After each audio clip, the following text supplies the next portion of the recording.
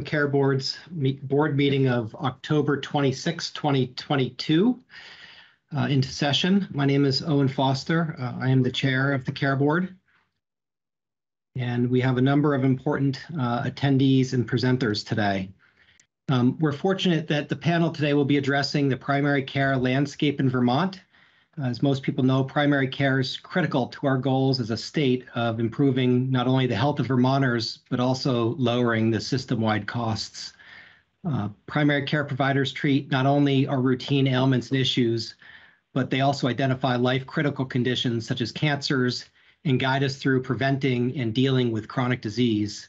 Not only that, but primary care providers are often our advocate and friends while we're in trouble in navigating what can be a foreign medical world to many of us, myself included. They're the reassuring hand and the medical experts that are there for us throughout our journey through treatment. So today, I'm extremely grateful to our panelists for presenting.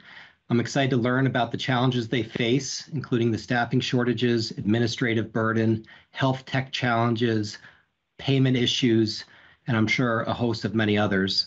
One thing we as a board are interested in learning is how we can, one, understand those issues, but two, what we can do with our authorities to try and alleviate those challenges for our primary care providers here in Vermont.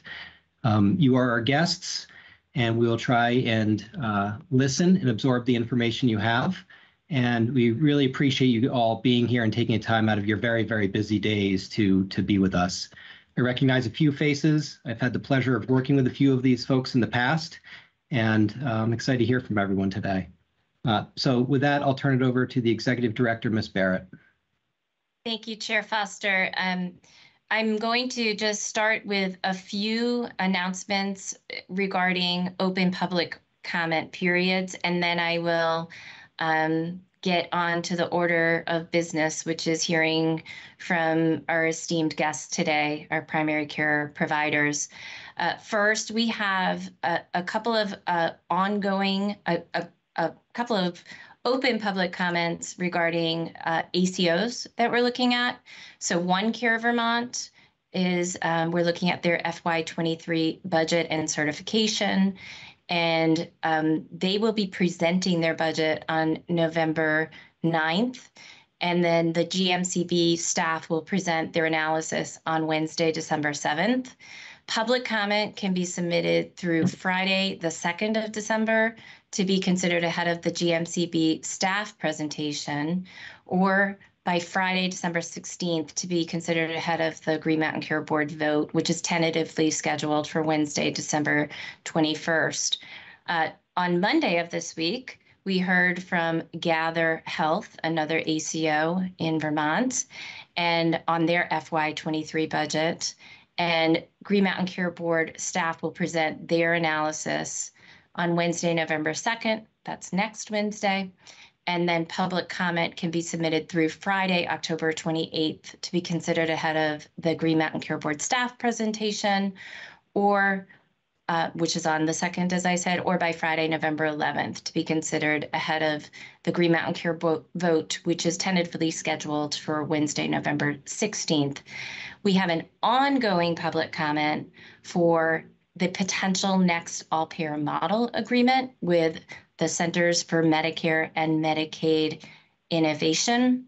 Any comments that we receive regarding that topic, we share with our colleagues at the Agency of Human Services and the Governor's Office as they are leading those negotiations.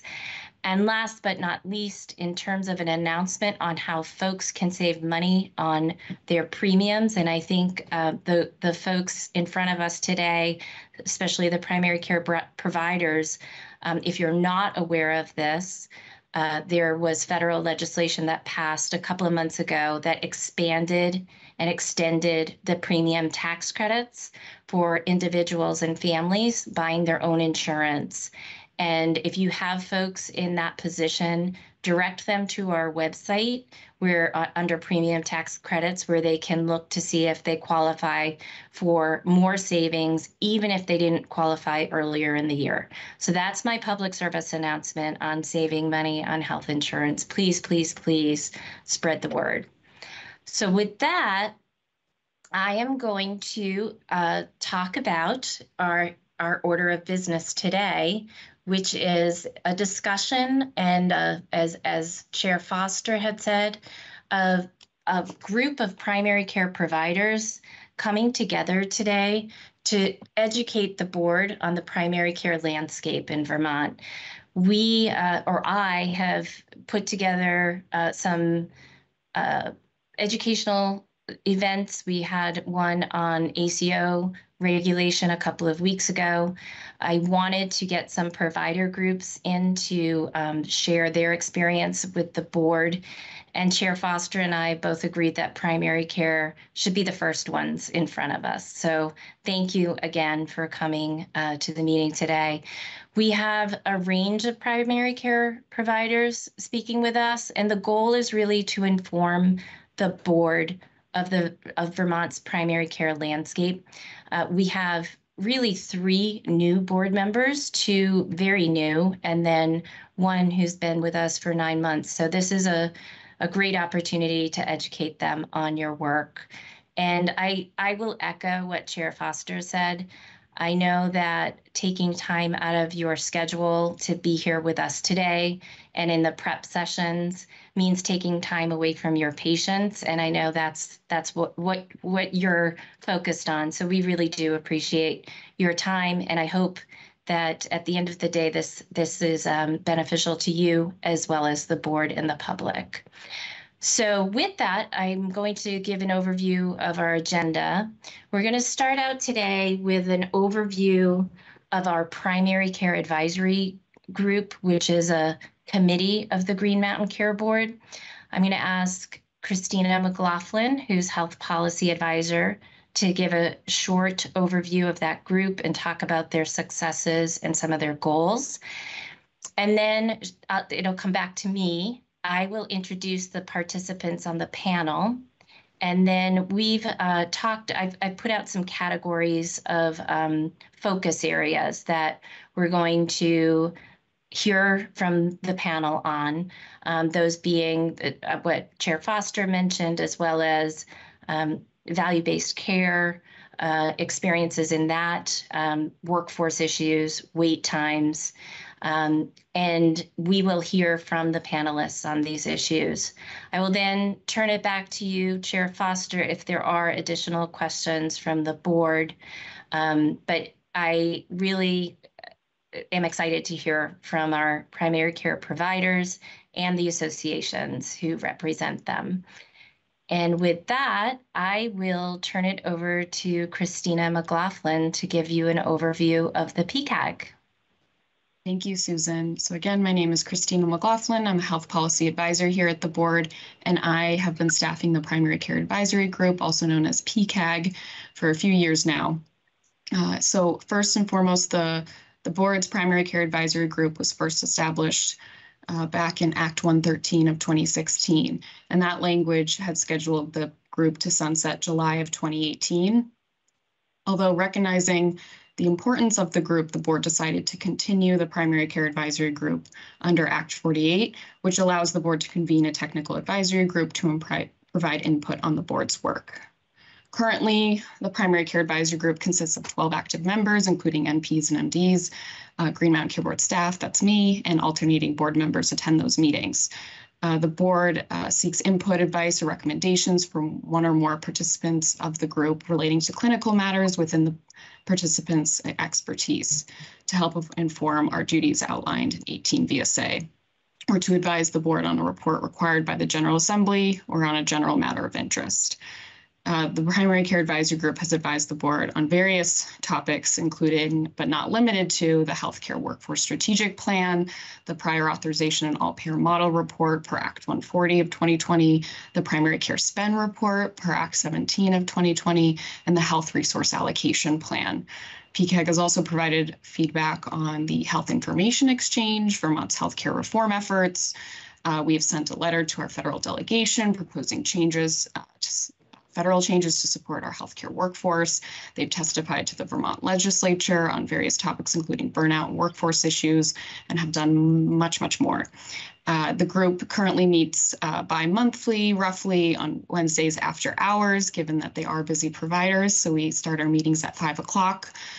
In addition to advising the board, the Primary Care Advisory Group has set priorities to work on, and currently those include focusing on healthcare workforce, prior authorization, and primary care spend. The group is hoping currently, and I'll put a plug in now, to expand its membership to other clinicians, for example, PAs or others.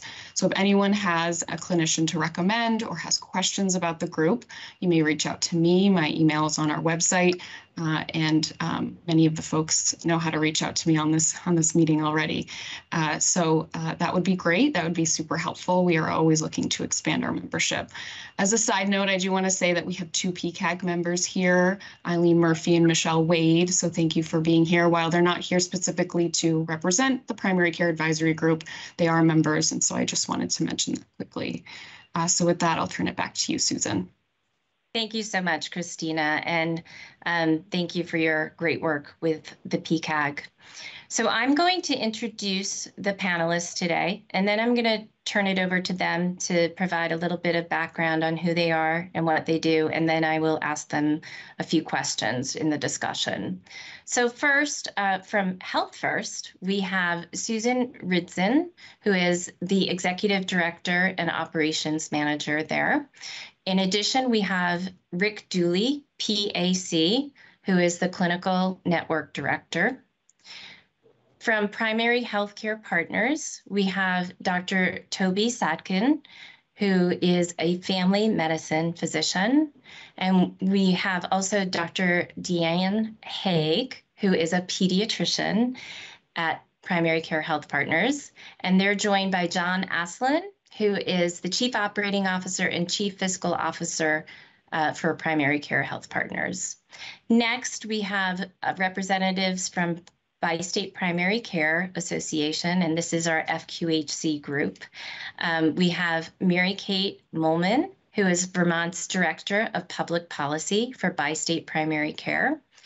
And then she's joined by Dr. Melissa Volansky, who is the Chief Medical Officer and Physician at Lamoille Health Partners, and Stuart May, who is the President and Chief Executive Officer at Lamoille Health Partners.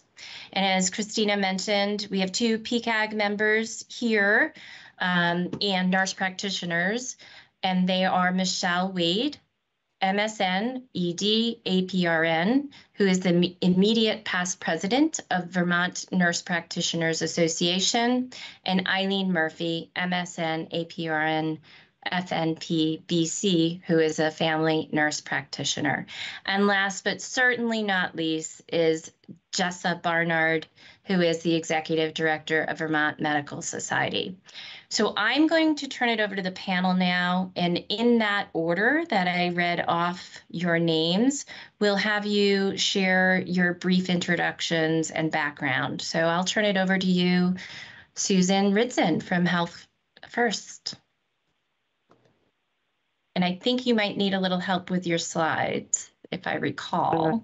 Yes, Christina was going to help me. So thank you, Susan, and board members. It's a pleasure to see everybody and to meet the new board members, Chair Foster, as well as Dr. Merman. My name is Susan Ridson. As Susan said, I'm the Executive Director of Health First. We are Vermont's Independent Practice Association. We've been around since 2010. We represent roughly 90% of the physician-owned practices in Vermont. And collectively, our 26 primary care practices care for over 85,000 Vermonters. Some people don't realize that we actually had the first Medicare ACO in the state. It's called Accountable Care Coalition of the Green Mountains. That was way back in 2014. And we also had a commercial ACO called Vermont Collaborative Physicians. And that ran basically until OneCare became the only accountable care organization in the state. But we do have a majority of our primary care practices participating in the OneCare programs, and half of those that are participating are in the fully capitated CPR program. So we have embraced value-based care. Just a reminder that our practices are also small businesses. They're weaved into the fabric of their communities, and they employ hundreds of Vermonters collectively. And for anyone who's interested, you can see our member practices on our website.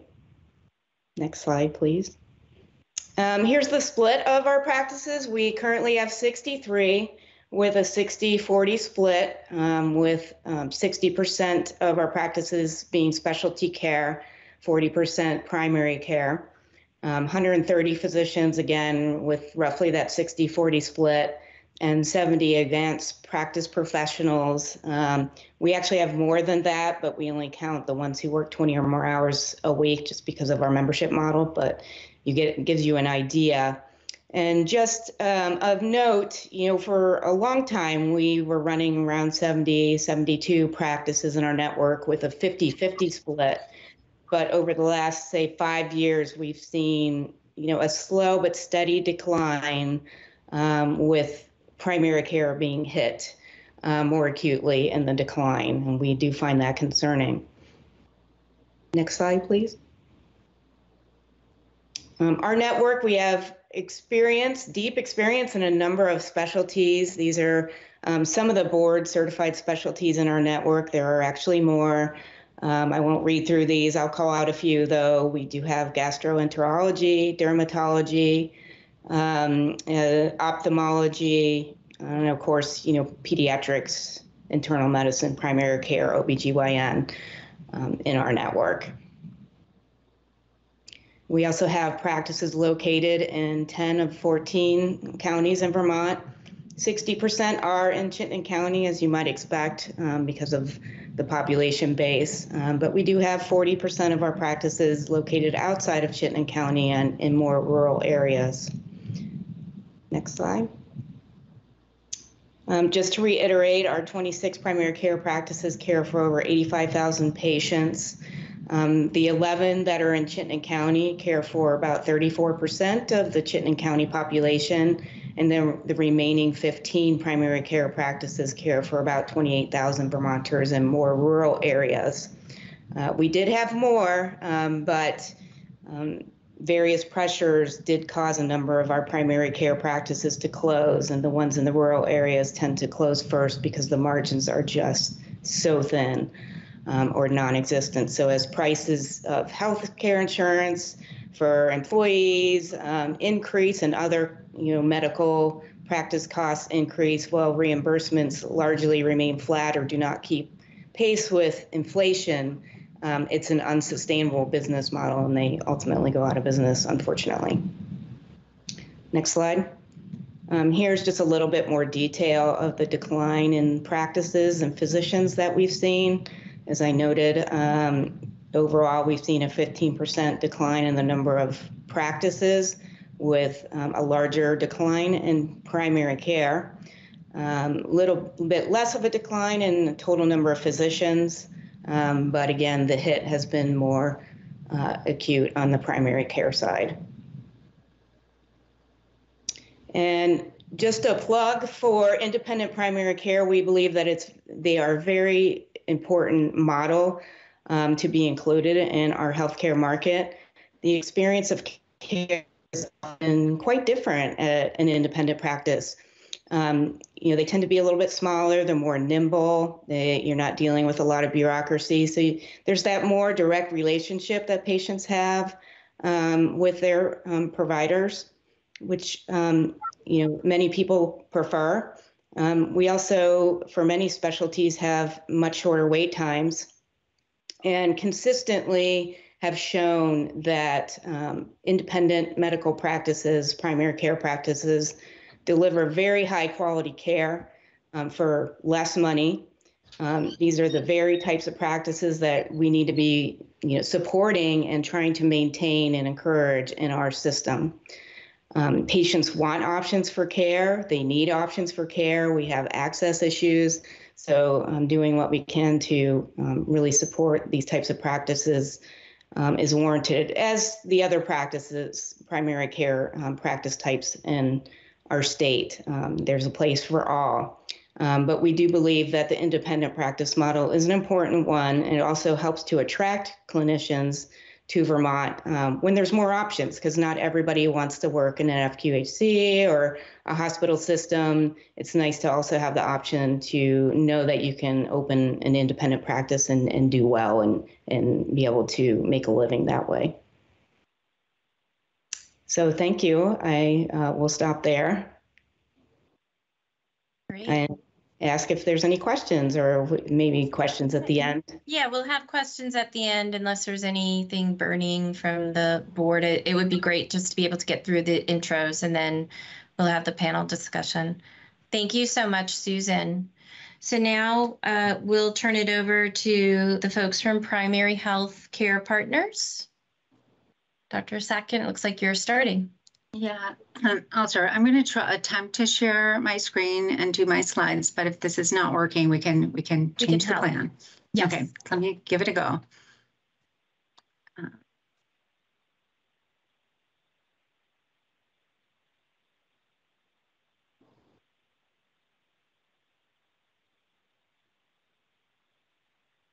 I'm not sure this is going to work. Hold on.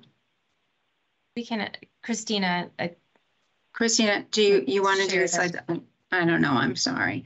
Okay. That's okay. I have them right here. So do you want to do them for me? Sure. No problem. Thanks. I appreciate it. No problem. All right. So you're going to pull up our first slide there. Thanks. So first, thank you for the opportunity to be part of this forum. I am Toby Sadkin. I'm a family physician at St. Albans Primary Care and also the chair of Primary Care Health Partners. And I'm joined today by Dr. Deanne Haig, a pediatrician at our Monarch Maples Pediatrics practice in Enosburg, and by John Aislinn, who is our COO, CFO of Primary Care Health Partners. So we have a short time and we have a lot of information on the slides, and I know that you can look at that. Mostly, I just want to tell you our story, who we are, what we do, and some of the challenges that we face. You could do the next slide, please. So Primary Care Health Partners is the largest physician-owned primary care group practice in Vermont, and our history goes way back. Our founding members started with Community Health Plan, Regional HMO in the 1980s.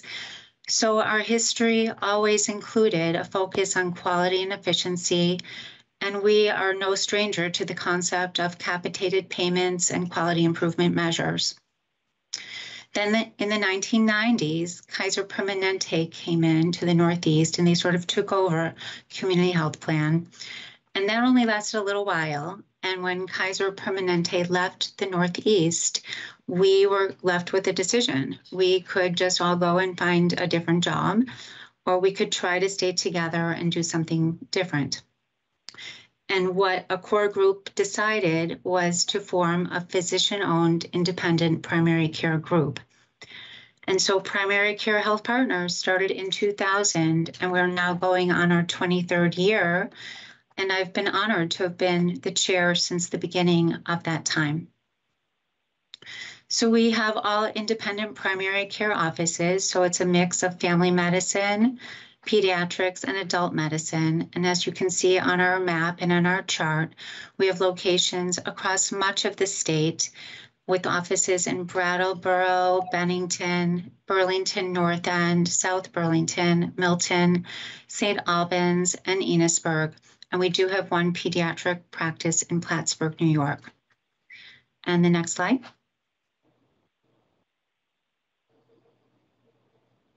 Each office has much autonomy, but we are all bound together in one partnership with a common mission, vision, and values, which highlight our commitment to quality, efficiency, adaptability, the well-being of our patients and communities, and our independent spirit. The next slide.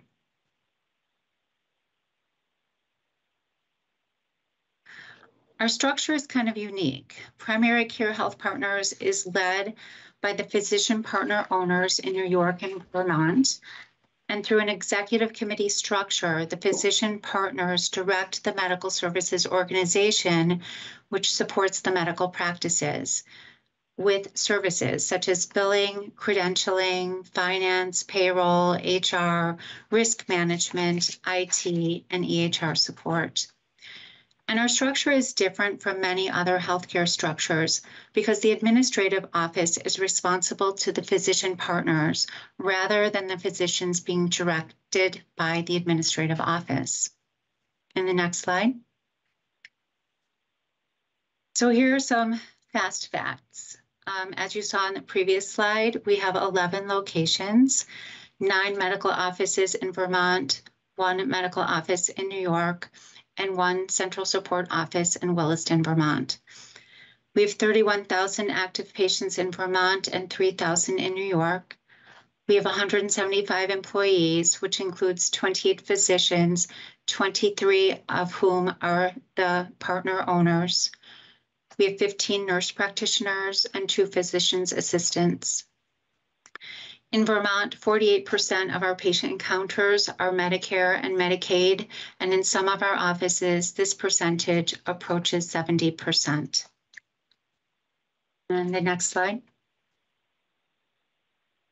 Our mission, vision, and values guide our culture of quality, collaboration, and commitment to our independent spirit. All of our offices are NCQA certified Level 3 patient-centered medical homes.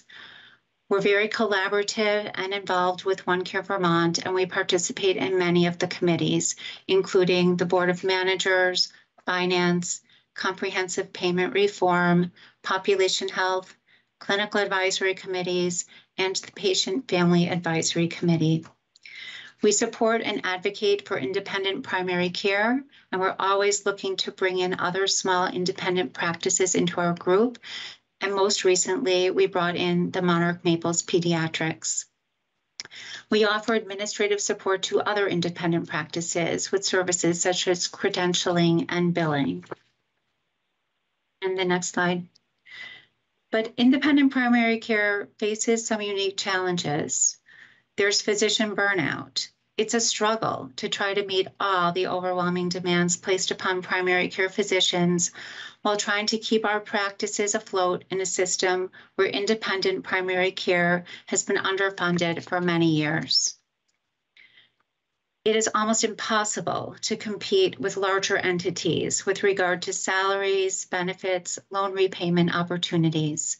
So it's very difficult to recruit and retain physicians, nurse practitioners, PAs, and also clinical support staff. Negotiating with the commercial payers is extremely difficult, and we have sometimes gone several years with no increase in reimbursement, while at the same time, the insurance premiums for our staff increased dramatically. We tried to explore a creative solution to that problem. We had an idea that maybe, since through the ACO structure, different practices have been allowed to share clinical information in ways that were not allowed outside the ACO previously. So we thought there might be some way through this shared ACO structure to allow ACO provider members to share in a large pool for health insurance and maybe other benefits without being employed directly by UVMMC. So we had some meetings with the UVMMC leadership about this idea, and after looking into it for a little while, it turned out that this just was not going to be a possibility. So the next slide, please. So with no new great solutions in hand, we recently handed out the information for 2023 health insurance to our employees. And just seeing the expressions on their faces, I knew that they would be struggling with being able to afford their share of the premium increase, which for some of them would be an increase of up to 40%. I can tell you that every single year, the physician partners in our group struggle with how we want to be able to do more for our staff in terms of salary and contribution to their health insurance premiums. But with all our other costs increasing and little to no increase in reimbursement from the commercial payers, we find that the math just doesn't work. Next slide. Yet there has been one bright spot in supporting independent primary care, and that has been the comprehensive payment reform program through OneCare Vermont.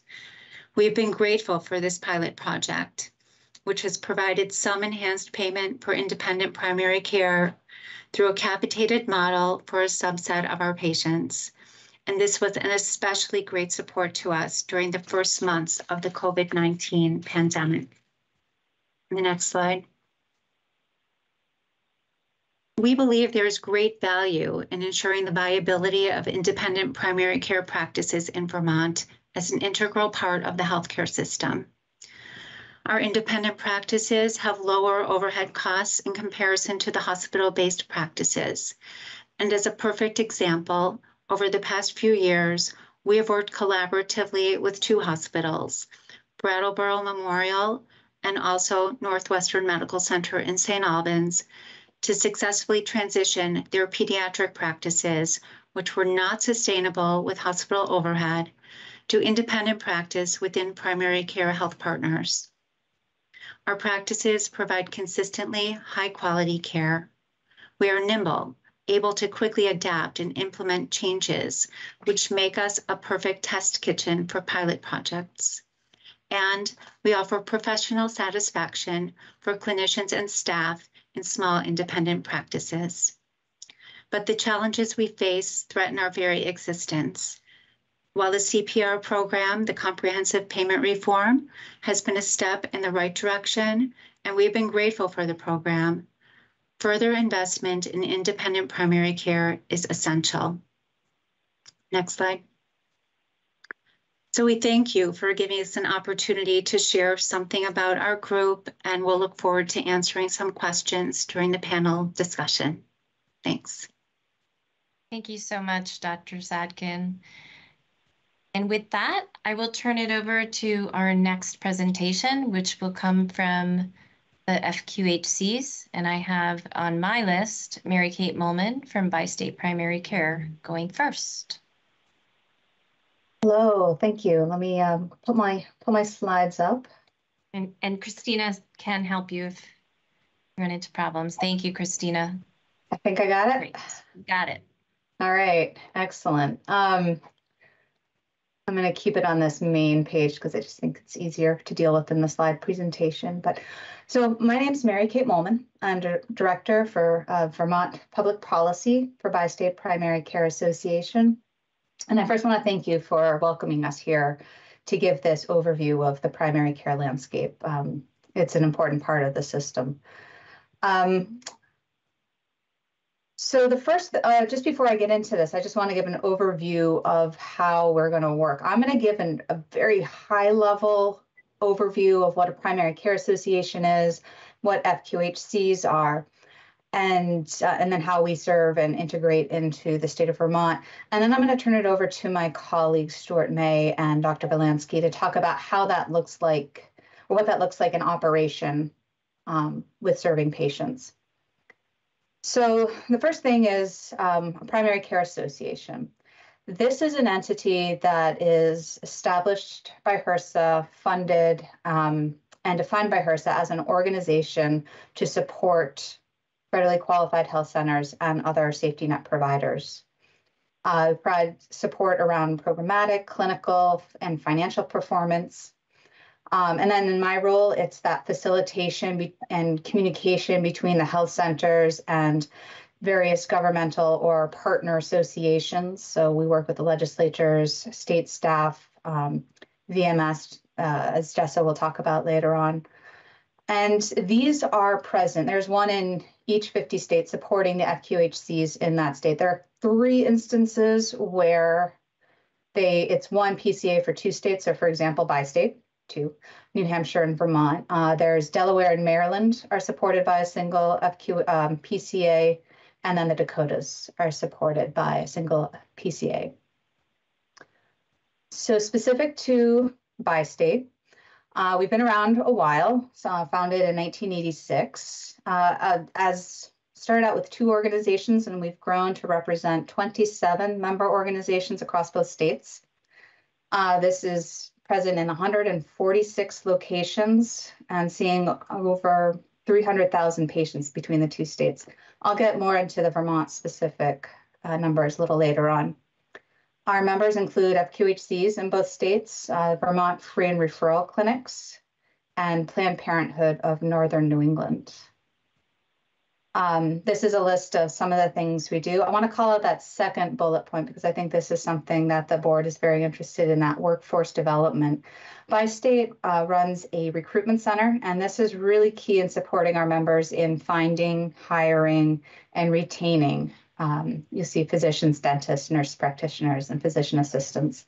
And we also work really closely with different educational partners to help really build up and develop that pipeline. We also work on data management and analytics. Again, how this intersects with the board. We work really closely with Vital and DIVA and the Agency of Human Services HIE team. We also work on food access in the intersection with healthcare. And this is a key part of what often is referred to as social determinants of health. It's really part of the FQHC's missions in understanding what are the factors affecting their patient's health and how can they get past or work through any barriers that might be there. So that's what the support staff does. Now, what do the real entities do? Federally qualified health centers. These have been around since, I'm not sure if they were put in statute in the 60s or 70s, but it was really, how do you support, how do you provide care to especially historically marginalized populations, serve individuals regardless of their ability to pay, regardless of their insurance status, and then also look at them as a whole person. So that's really what drove the development of health centers. Each health center is required to establish a sliding fee scale. This goes towards, there should be no financial barrier to care. And so there is an income eligibility up to 200% federal poverty level. And this is sort of a stepwise support to reduce the copays or billings fees that patients might encounter.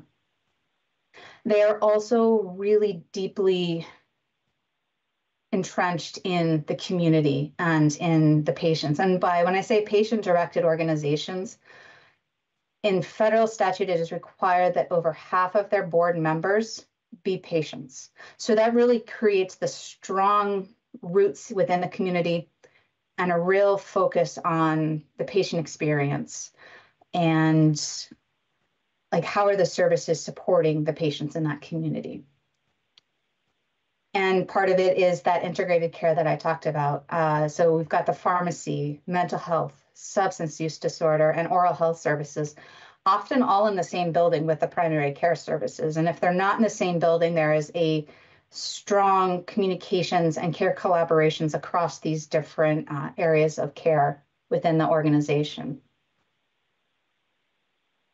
So where are FQHCs in the state?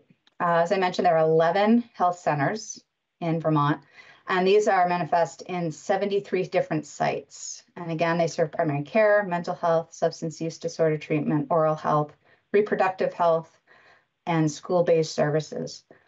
All of our members are recognized as patient-centered medical homes and participate in the Blueprint program. The community health teams are an integral part of the care that we provide and really bridging that social service, primary care, medical care. And you see there's a broad geographical presence. So who do we serve? We serve over 184,000 patients in Vermont. That's meaning our FQHCs serve almost a third of Vermonters. In 2021, we conducted over 711 patient visits. Planned Parenthood also 16,000 Vermonters, and the free and referral clinics over 10,000 Vermonters.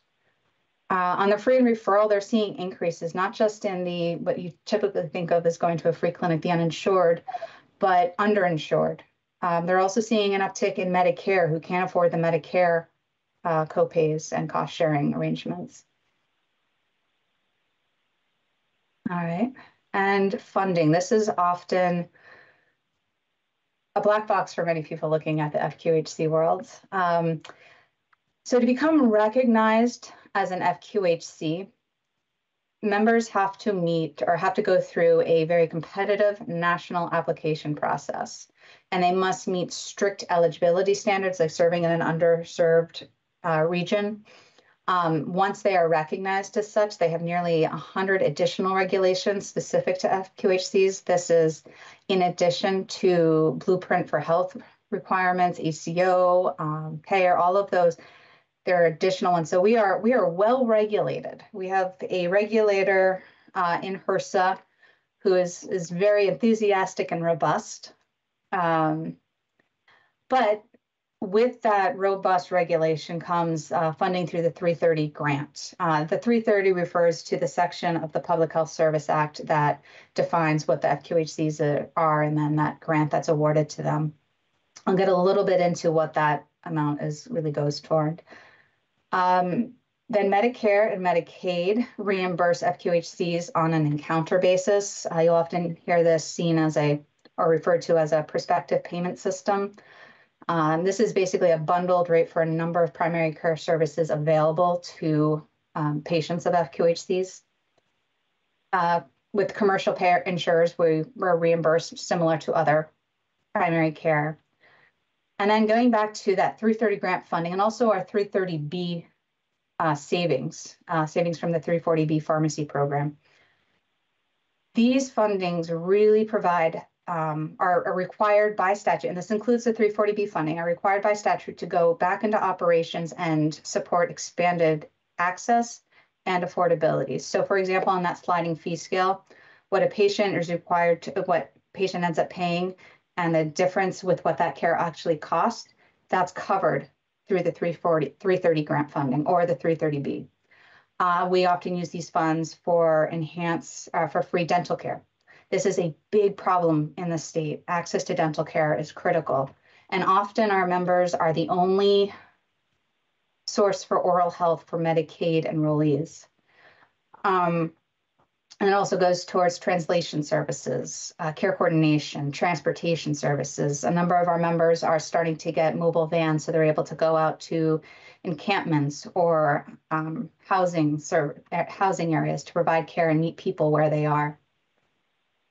I could go into a lot more, but I want to keep this as brief as possible, and I've probably already gone way over time, but I am happy to answer questions when we get to those. And in the meantime, I'm going to turn it over to Dr. Valensky and Stuart May to talk about what this looks like in practice. Great. Thank you, Mary Kate. Christina, if you could bring up the deck for me, I'd appreciate the assistance. Great. Thank you. We'll just jump right in and hopefully make up some time here. So next slide. Lamoille Health Partners was established in 2006 and achieved FQHC status 2 years later with core services in family medicine, behavioral health, and pharmacy. And then from the timeline there, you can see we expanded into family dentistry and pediatrics.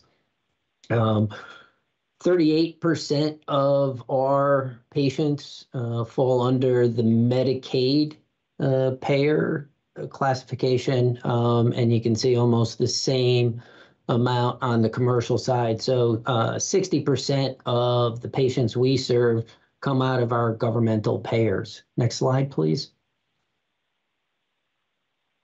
Briefly here, what I wish to point out, and part of our approach is how do we maximize health status for our patients? And we do that through a integrated team approach that looks at whole person care. Next slide, please. These 9 segments are key in maximizing health status. So through our integrated team, we bring the resources to help our patients address these 9 segments in order to maximize their health status. So it goes beyond just that medical encounter for providing all of the resources to these patients. As I said, it's key to maximizing one's health status. Next slide, please. Just briefly, a list of all of the services we provide, as Mary Kate mentioned, under the Blueprint program, the Community Health Team, which has our health navigators, social workers, dietitians, and we also participate in most of our family medicine physicians are part of our medication-assisted treatment program. Next slide, all of these services are located in 4 different locations, primarily in Morrisville and Stowe, although we do serve the entire Lamoille County. Next slide, please. Some of our strategies that are associated with the suite of services and that premier comprehensive healthcare are listed here and do require community engagement. Very briefly, I'm going to run you through these 5 initiatives that help to maximize health status, ultimately bend that medical loss ratio curve. And we believe this is the right approach and helps us also in the positioning for various advanced payment models. Next slide, please. First, there's something called the Lamoille Health Collaborative, and our vision is to create a seamless continuum of care that aligns our residents and patients with the right care, with the right partner at the right time. We believe that primary care serves as that solutions integrator for that continuity of care.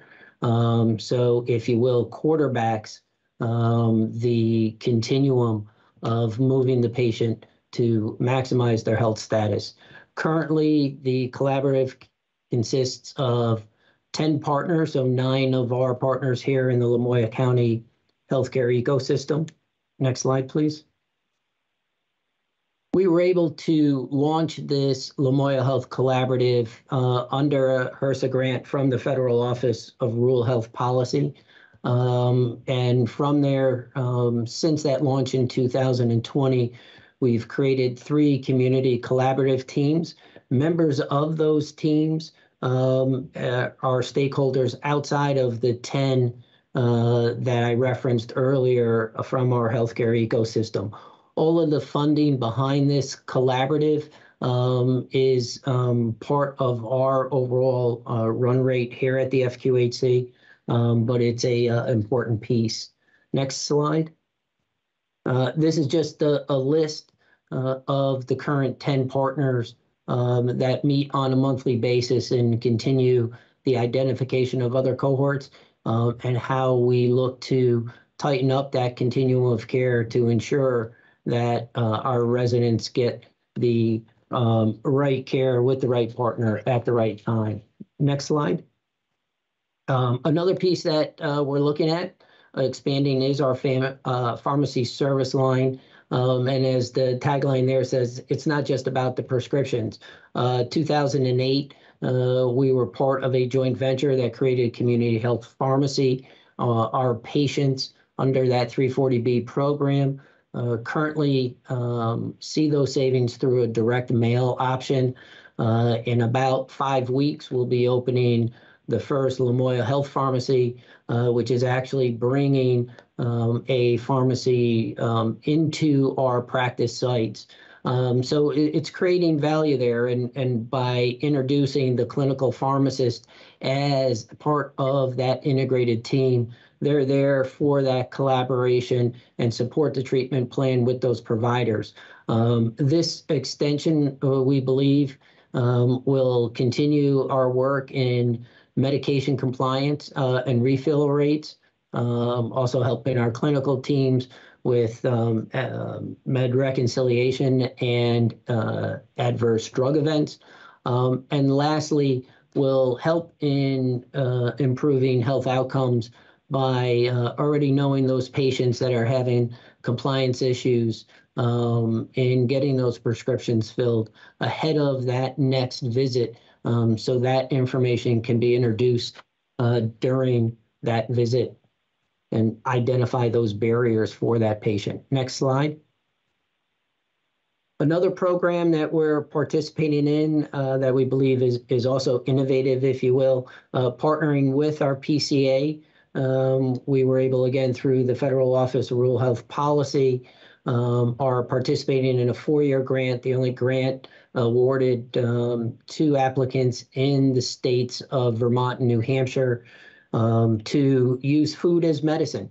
So currently our cohort that we're addressing in the medically tailored meal program is cardiovascular. Those patients participate with our team and receive either prepared meals or staple grocery boxes. Our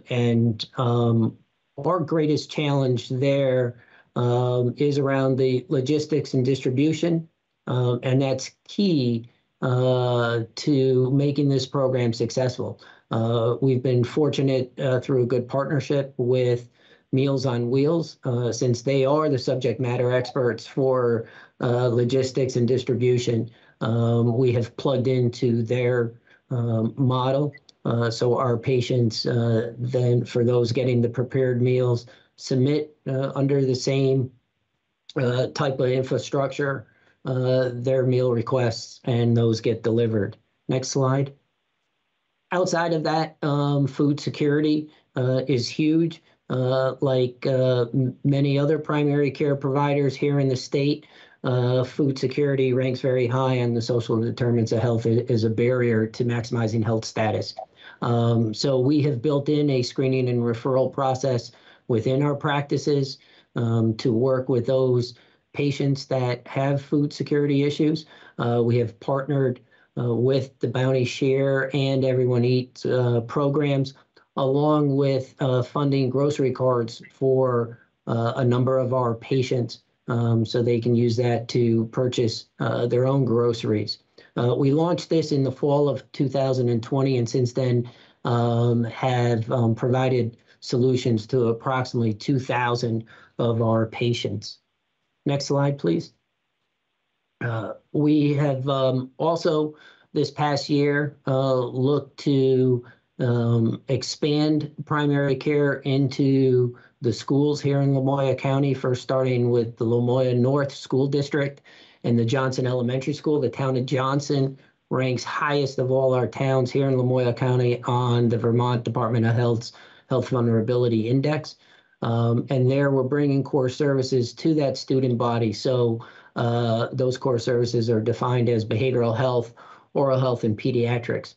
In working with both the school and our designated agency, have been able to identify those students needing behavioral mental health services that don't have access under existing avenues. Launched that in the second half of the academic year of 2022. And prior to the end of that academic year, started delivering services to 52 students. We're back, obviously, in Johnson Elementary this academic year, 2023, and we're looking to expand the number of students there. Have also introduced oral health hygiene services. We started out last academic year once a month with just cleanings, and serviced approximately 20 students at the elementary school. At the start of this academic year, we'll be up there twice a month, and also have expanded the services, meaning besides those hygiene services, we actually now have the ability to conduct x-rays and apply sealants to those individuals. This academic year will be the first year of introducing pediatric services, and primarily they're working with the school, the parents, and the students initially around asthma and other respiratory diseases. Next slide, please. Our future outlook is recognizing the need to continue to grow primary care family dentistry and pharmacy services, has outlined key pieces in improving the health status of the residents here in Lamoille County. We continue to work on positioning ourselves for a move into advanced payment models. We are a participant in the OneCare ACO. We believe that the Lamoille Health Collaborative model is the right model for improving health outcomes and finding ways to lower the overall healthcare costs here in the county. So continuing with that development, which includes the group is looking at now a, if you will, a referral software tool, if you will. How do we, with disparate systems, share the key information to follow that patient across that continuum? And we continue to build out our strategic initiatives around whole person care and being able to afford our patients and residents an opportunity to maximize their health status. Next slide. Our headwinds are pretty much the same as everyone else. Workforce sustainability, not going to go into that too much. Access to capital to fund that growth, be it hard capital or working capital. And lastly, as Mary Kay talked about, while we do have some governmental funding outside of payment fee schedules, it's important to note that on the federal side, and this is nationwide, our 330 grant funding has been flat since fiscal 2015. And here in the state, outside of the 2000 statute for the Medicaid FQHCs to receive a PPS, prospective payment rate, the state has been using a proxy rate that is actually less than that. With a significant amount of the patients we see that are under Medicaid, that further puts additional systemic structural pressures on supporting the organization. That concludes our presentation on Lamoille Health Partners, and thank you for your time this afternoon. Thank you, Stuart. And we will turn now to Eileen and Michelle. Thank you. My name's Eileen Murphy. I currently work per diem 2 days a week in the Gifford FQHC, and I'm president of the Vermont Nurse Practitioner Association, and I co-teach one course each year in the UVM Nurse Practitioner Doctoral Program. I'm speaking today as a family nurse practitioner for over 20 years, having worked on both sides of the Connecticut River in primary care. One purpose of the Primary Care Advisory Group at the Green Mountain Care Board is to highlight opportunities for improving access to primary care. As nurse practitioners in primary care and hospital care, Michelle Wade and I ask you to listen to a story today that can be a typical patient care experience. Patients want and need timely access to efficient and effective care. We also want patients to have safe, high-quality, evidence-based care. An 82-year-old female, your mother, your grandmother, your aunt, your neighbor, is tech savvy and contacts her primary care provider office using the patient portal. She has some nausea and abdominal pain. She's scheduled for an appointment the following week. And the next day she calls the office as she doesn't think she should wait a week with the pain she has. The secretary says there are no openings, so the patient asks to speak with a nurse. The LPN writes down the story, consults with the patient's PCP, and schedules the patient to come to the office that afternoon as an overbook. The PCP obtains a history and physical exam, orders an ultrasound for right upper quadrant pain, and puts in referral for surgical consult. The patient is seen by surgery with the ultrasound result. The surgeon notes the patient is not a surgical candidate at this time, prescribes antibiotics, and requests the patient call to be seen if worsens. The patient does get worse in the next few days, feels sick, has increased pain, contacts the surgeon office and can't get in, so contacts the PCP office and is seen. The PCP has no notes for review of the care provided or follow-up plan. does not have a current medication list except what the patient reports. Patient is known to the PCP, appears ill and is a bit confused and has a fever. Besides being sicker, one of the antibiotics has affected her anticoagulant, which the surgeon was not aware she was taking. The patient is admitted to the hospital for management. Another brief example is a patient seen by their PCP for regular diabetic follow-up. One of the components of diabetic follow-up is a foot exam, and that assesses for skin changes and vascular and neurological changes. The patient has a foot wound, enough to need referral to podiatry for wound management. Podiatry manages the wound, sends the notes to the PCP, and sees the patient through the wound healing process. Podiatry then schedules the patient for follow-up every 3 months. Patient is lost to follow up with their PCP as the initial podiatry note was scanned into the record but did not get to the PCP for review. Patient contacts the PCP office months later for medication renewals. These patient care experiences demonstrate how care is affected by healthcare workforce issues.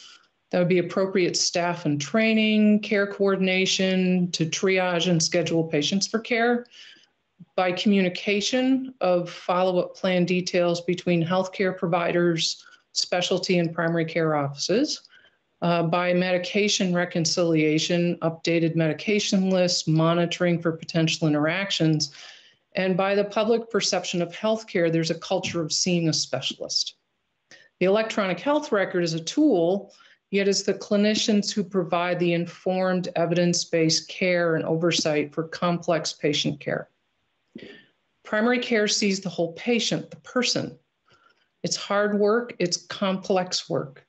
A patient with a primary care provider, whether a PA, APRN, or physician, is much more likely to receive coordinated, safe, cost-effective, high-quality care. And this takes a team and it takes time. Some colleagues on the primary care advisory group are not present today as they are providing that primary care to patients and families while we are here. Improving effective access to primary care requires culture change that incentivizes the patient, Vermonters, to see and appreciate and experience the benefits of primary care, communication in provider-neutral language, and healthcare and state organizations and in all forms of media as to the concrete benefits and value of primary care, inclusive and respectful of all clinicians who deliver that care, and leadership demonstrated by empowering patients and families with information as to all the options available for them for primary care and access to that care. Sometimes it seems we have little effect on improving the care of patients given we only have influence in certain areas. We need to incentivize high-value primary care and improve the health of the population and place the current system which rewards practices for the volume of patients seen. Good, how are you?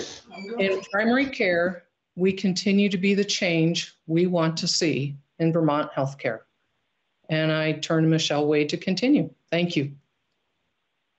The stories that we're telling you today are legitimate patient care stories, and we knew that many of our colleagues today were going to present you guys with a lot of PowerPoint slides and data, so we wanted to bring it home a little bit. And what I want to add on to the bottom of this is when Eileen starts talking about value-based care and patient care holistically, we have to realize that the world is coming to value-based care, I do believe. And as the Green Mountain Care Board and as the state of Vermont starts working on what this next ACO is going to look like, our ask as clinicians to you is to make sure that we are using every clinician to the highest of their degree. We need to make sure registered nurses are working to the highest level of a registered nurse and aren't handicapped by a silly rule or regulation. We need to make sure that the nurse practitioners, the physician assistants, are also working to their highest. There is an ACO REACH model out there that does this, that several states currently are a part of, and it has worked well and has excellent data. So our ask is that we help provide better, holistic primary care to Vermonters by providing the care that we can provide at the top of everyone's license, as well as affordable primary care that holistically takes care of the patient. a little wraparound for these patients in case anyone was wondering. The first patient did end up going to surgery and actually had a prolonged heal time due to the anticoagulation.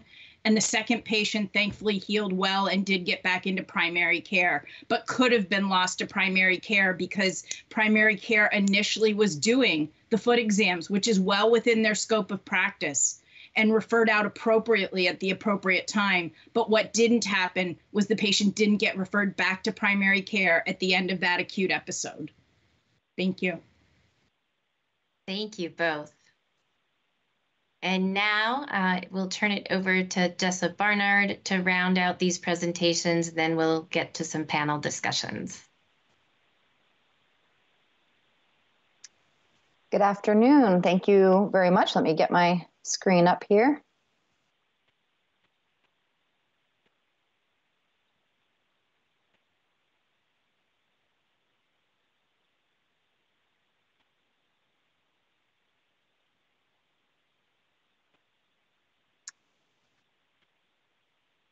Okay, I think I'm gonna follow Mary Kate's lead and keep the presentation in this form so I can see where I am. Thank you very much. I'm Jessa Barnard. I'm the Executive Director of the Vermont Medical Society, and I'll tell you a little bit about who we are and what we are working on in primary care.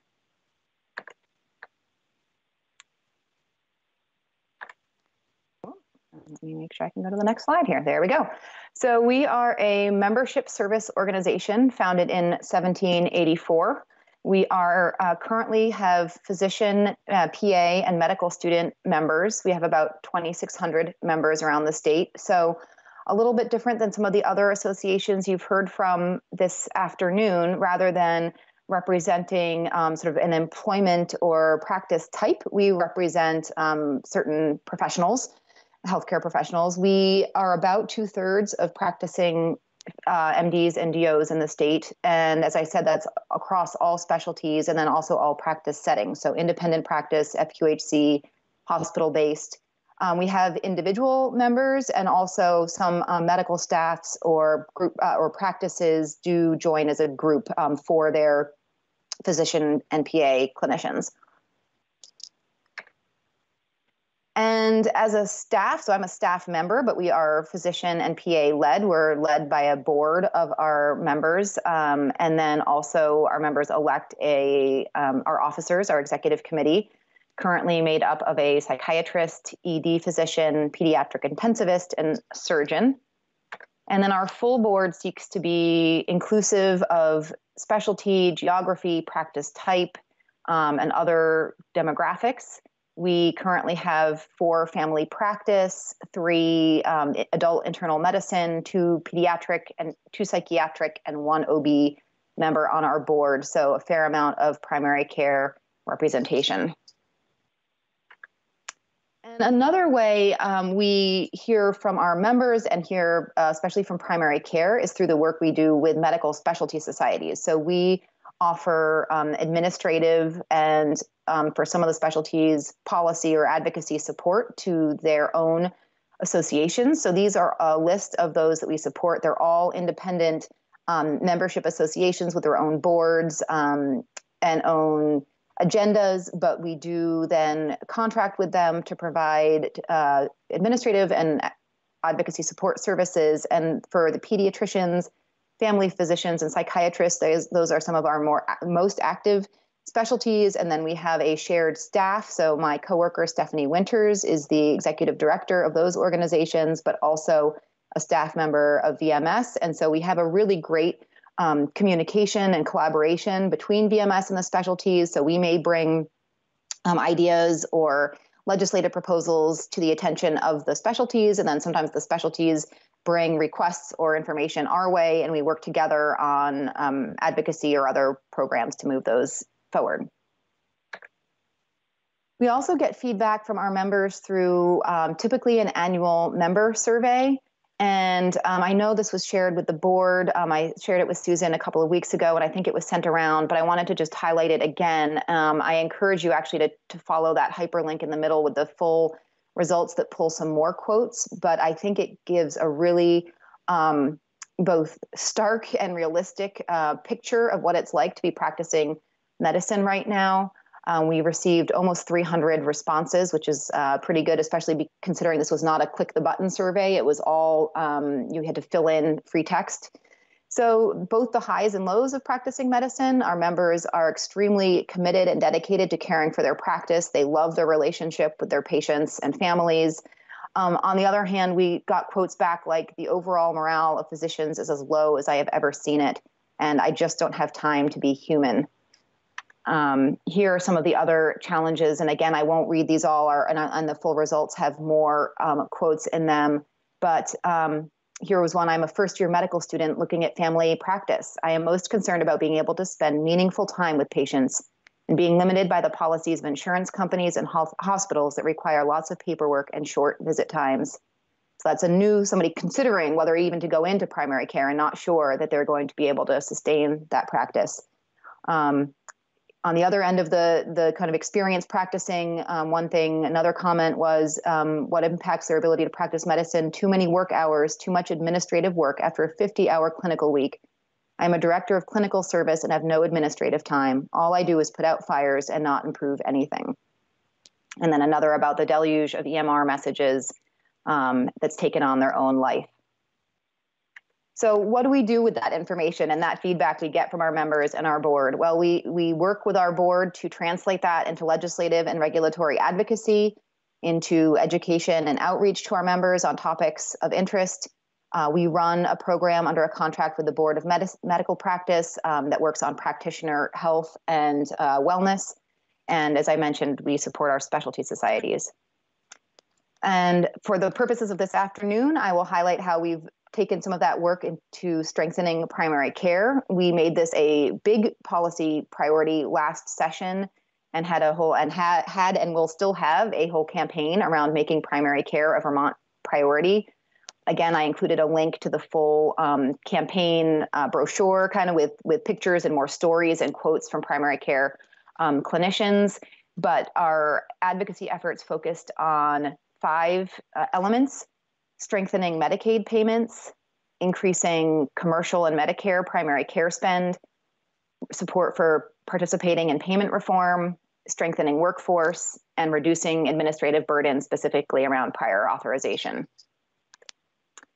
And fortunately, we had some successes in 2022, so I won't read all of these, but just so the board is aware of some of the movement we did see.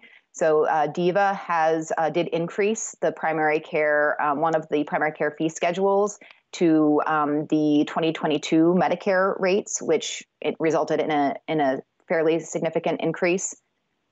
And the 2023 budget for DVA has to fund primary care at 100% of Medicare rates, or report on, if they are unable to do that, what that funding would require.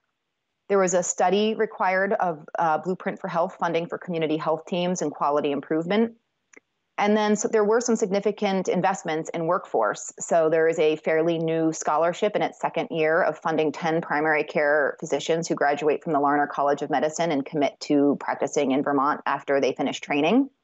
There was an increase in loan repayment for primary care and PAs and nurses. And there was $15 million, possibly more than that, to be made available this fall for workforce recruitment and retention. And then also some strengthening of coverage for primary care. So that leads to what we still have on our agenda from 2023, what we have some unfinished business, retaining Medicaid payments at least 100% of the 2022 Medicare rates. So DVA has sort of agreed to try to stay at 100% of Medicare rates. The problem is if Medicare decreases their fee schedule, which is currently slated to happen, then if we're tied to Medicare, that could actually be a significant decrease to primary care in Vermont and a huge problem for primary care practices and independent practices of all types.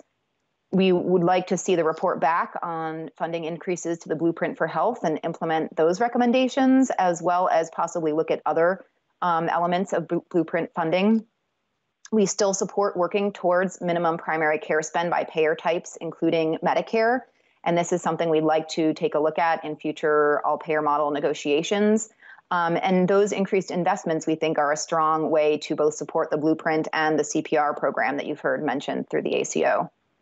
We have not accomplished paying for audio-only telehealth services at the same rate as audio-visual telehealth services, which we think is a big equity issue for Vermonters in the more rural parts of our state or who don't have broadband access. And we're working on updating the Vermont's workers' compensation fee schedule, which has actually not been updated in 16 years. We need continued support for workforce, loan repayment, scholarships, the recruitment and retention payments. And we're also, we've been in touch, and maybe they could say more about this, not to put them on the spot, but Bi-State Primary Care has been doing a lot of research around establishing a family medicine residency program in the state. And we think there are more steps to take around decreasing administrative burden, actually a lot more steps, but one small element in that direction would be expanding what are called Gold Card pilot programs that were created by Act 140 of 2020. These are exempting folks from prior authorization if they have a very high rate of having their prior authorizations approved. So happy to discuss more of those in the panel. Maybe that kind of tees up more specific panel discussion, and we look forward to it. And thank you for having us here today. Thank you, Jessa, and thank you to all the panelists. So now I am going to direct some questions to the panelists. We had a pre-meeting and realizing that to go through each individual person or group, we would probably get repetitive answers. So I'm going to direct these the question to specific groups. I'll call you out, and of course, if there's another person on the panel who wants to add, please chime in. So my first topic is on workforce shortages. We heard that from all of the presentations from all of you. And I think it was, I know it was present before COVID. Certainly COVID exacerbated that. So I'm going to direct this question to Dr. Volansky and Stuart May, and also to Primary Health Partners folks. So how have your organizations and your practices been addressing the workforce challenges and shortages? Thanks, Susan. You know, recruiting, it's not easy for anyone. A lot of other people have alluded today about how difficult that is. You know, being in a rural setting, we are competing with folks in, you know, a lot of folks have choices of other areas that have sort of more spouse employment opportunities, more varied education and other cultural opportunities. So that already puts us at a disadvantage. But for people that really get it, you know, want to enjoy what it's like to be here and live in a rural place, you know, they find their way to us. But sometimes it's hard for them to choose to join us. Housing is really challenging in our community. It's hard to find housing of any kind, affordable or otherwise, you know, and unlike UVM, we can't just, you know, build buildings and put nurses in them. So we're having a hard time with that. I have nurses that really commute from a very far distance. So that's something we don't have a lot of agency over, but is a real significant headwind for us. And, you know, Vermont is short on all kinds of providers. So there's just so much pressure on all parts of the system.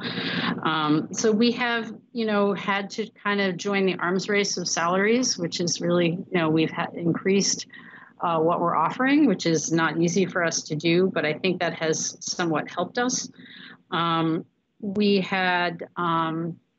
We help people with relocation and try to offer them as much other enticements as we can. We have been able to combine our call schedule, which really I think has improved the quality of life, or at least the frequency of call, so that now we can have small groups like pediatricians who don't have to cover their practice 50% of the time at night, because we can help each other out. And so that's, I think, been really helpful. So even though the call is heavier, you take it a lot less often, and it allows you a little bit more quality of life.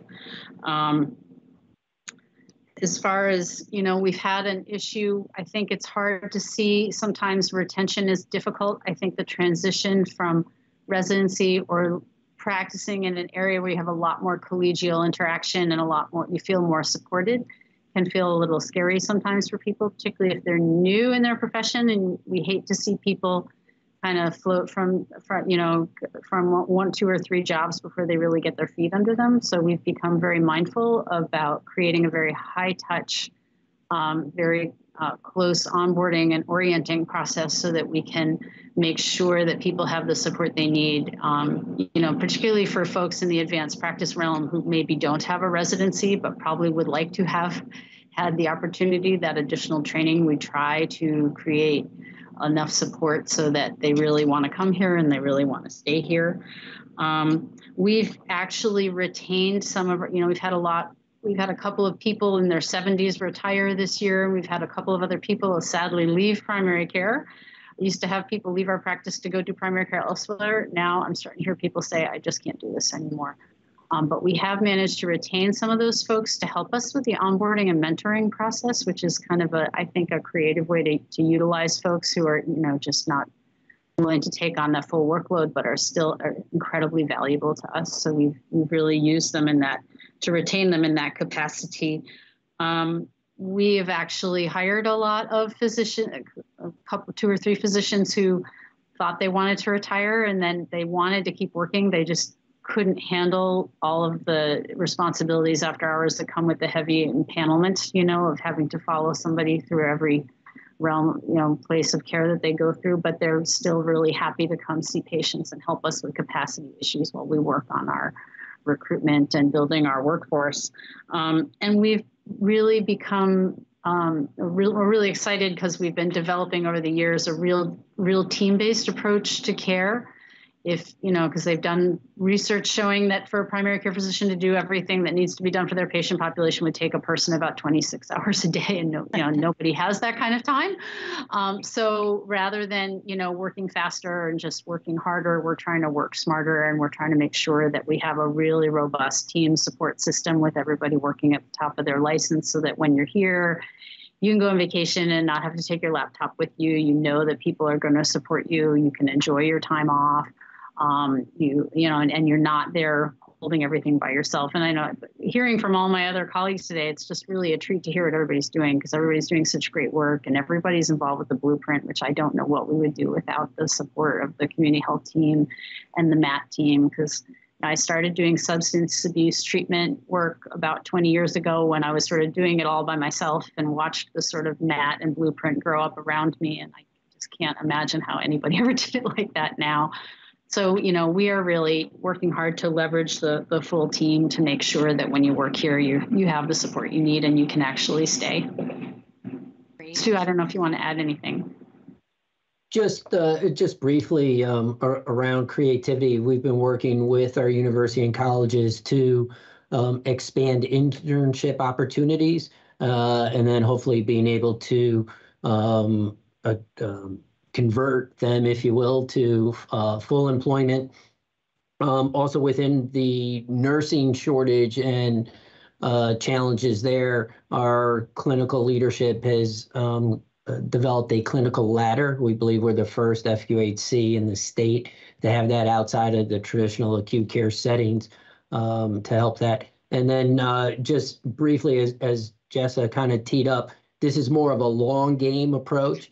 But HRSA has announced a planning grant application process for Teaching Health Center graduate medical education, so bring in rural primary care residency programs, which the 11 FQHCs are very interested in. We've started this work about a year ago, of which Lamoille Health Partners is the lead organization on that. So actually that work has begun, and we will be submitting an application to bring additional slots to the state for primary care residency.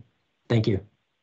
One of the things I wanted to just thank Jessa for mentioning that scholarship program, because when I was on the rural healthcare task force, that was one of the main things we really wanted. And we really need more things like that, more opportunities for loan repayment, more opportunities for other kinds of professionals, because we're not short just on providers, but also nurses, MAs, physical therapists, psychologists, you name it. We have a lot of issues with workforce there. So that's really a wonderful thing that has come to pass.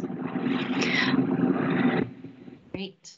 Thank you. And I'll turn it over to Primary Care Health Partners for your input here.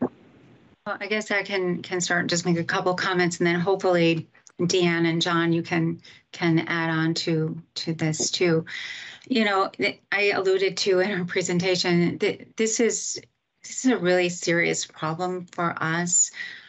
We just cannot compete with the salary and benefit and loan repayment options that potential candidates are able to get from the hospitals or the FQHCs. We just do not have the financial resources. So there are two buckets here, right? I mean, there's the practitioners that we need to recruit, whether it's a physician, nurse practitioner, PA. We have had just a really impossible time recruiting physicians. People are coming out of training with so much debt that we cannot even begin to help them. To try to get some of these grants for loan repayment, we're required to match $10,000 or more, which we do not have. If we try to use a recruiter, the recruiting cost, and John can add to this later, is just exponential. And that's assuming that the person stays with you once you bring them.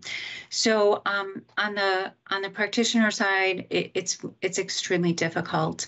On the staff side, nurses, medical assistants, receptionists, it's hard. Again, we're having to compete with larger organizations that can offer much more than we can. We basically are looking for kindred spirits, right? People who have the independent spirit, people who want the flexibility that we can offer of sort of like truthfully a small family within the office, where we can really be so flexible on schedules and time off and various needs that people may have in their personal lives. We depend upon that a lot, but we're struggling. So John, I know you may like to add, and Deanne, you may like to add.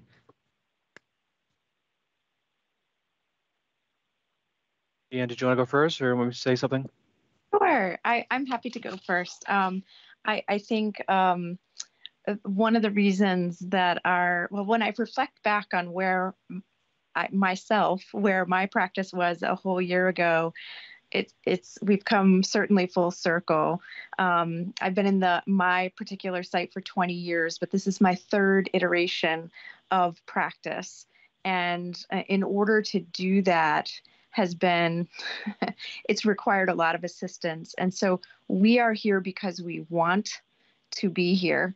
And because the 8,000 kiddos that we take care of, we can't imagine that being absorbed by anyone else. They're medically very complex. And, it just, we're committed to them, and we're committed to this area. So that's how they were able to recruit us. We want to stay here. It would have been far easier to leave. So we have a group of very committed people, and I think that drives being able to entice other people to come and join us. We love what we do. We do a lot in terms of quality. We can feel good about the work we do at the end of the day. That's our mission. It's so easy in primary care because it's absolutely overwhelming, all that you're expected to do, to feel like you're never doing enough. But we take opportunities to celebrate the things that we are doing well and to cycle it back around and remind ourselves of the good work that we're doing. And I think that's very powerful. Having the extra support of the MSO who can help us with the business aspect of we don't learn this in medical school, as you know. We're not business people, but we want to be here. We want to stay here, and we need to be able to have the proper amount of staff to be able to continue to function and to continue to work hard like we've been doing. So all of the things that people are talking about are struggles across the board, and any help with any of those things would be very much appreciated. So I was just going to add sort of a personalized comment to the question. As it was being asked, it reminded me of one of our physicians whose response to dealing with his shortage was to work more hours.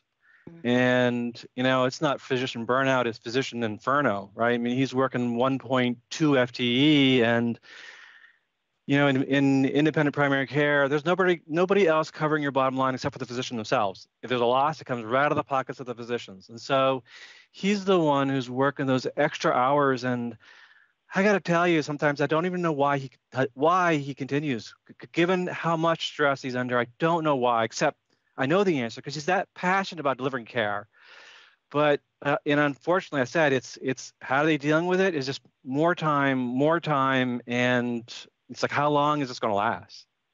As far as recruiting, we mentioned to it before, these recruiting firms are looking for $25,000 for a physician or $19,000 for a nurse practitioner, right? On top of, we've got to offer these loan forgivenesses, which require match on our side for being an independent. So it's a huge investment, hoping that when they come, they'll stay. So it's a challenge. Thank you. Thank you all. And I see Susan Ridson from Health First. You have a comment as well. I just want to punctuate what Dr. Satkin and John Aslan have said. Recruiting physicians and being able to pay them competitively is one of the biggest issues we see. And I just want to point out that, you know, the other like FQHCs, they get grant money. The hospitals, you know, they have 340B money. So the FQHCs, independent practices, their only source of revenue is reimbursement by payers. So when that remains flat or does not keep pace with the expenses at a practice, you're looking at an unsustainable paradigm, basically. And that is one of the key reasons why we just can't compete.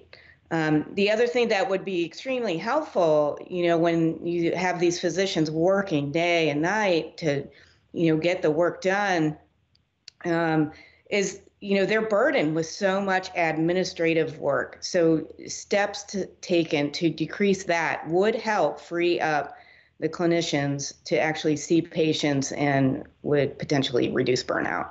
So I think that's an area we could work on. Thank you. Thank you. Thank you all. I know it's a challenge, and if I had a silver bullet, I would share it with all of you, but thank you for your perseverance. Oh, and Jessa Barnard. Sorry to jump in. I just had to. Please. I had to add one piece of actual good news. That's wonderful. Thank you. Especially in the area of workforce, I feel like any good news is important.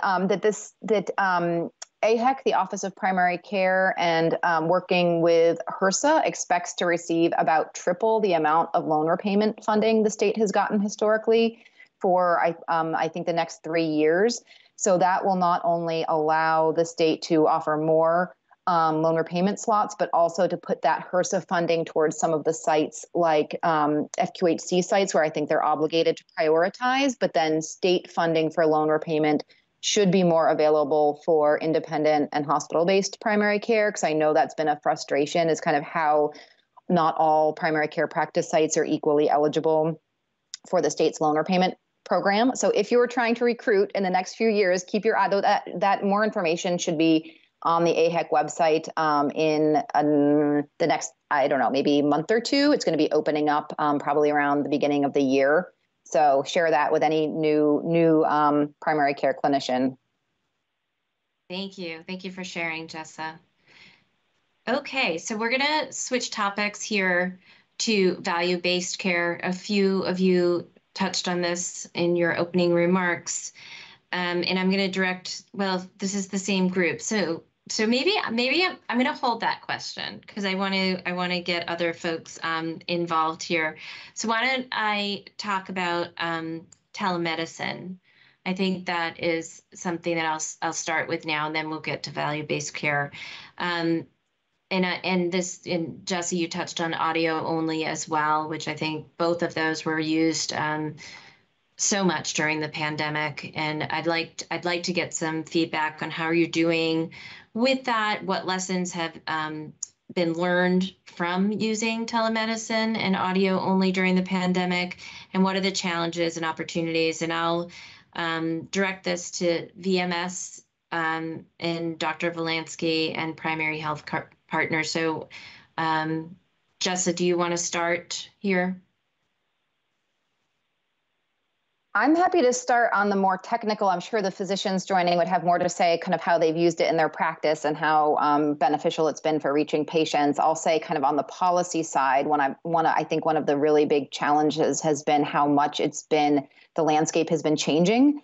Not only sort of because of the federal public health emergency, there have been permanent changes, there have been temporary changes, there's been state temporary and permanent changes. And as a practice, I think it's just been extremely hard to keep up with all of that changing landscape, what is getting reimbursed in terms of codes, at what amounts. So I think ideally reaching a steady state would be very helpful. I think we're getting closer to that, but it has been hard. And I think also the fact that there was such an expansion right after sort of right in the beginning of the pandemic. And now we're sort of seeing a gradual ratcheting back of what's covered, where Medicare has not yet finalized their 2023 fee schedule, but we're expecting that there will again be some further kind of reductions of what's covered, especially in terms of audio only.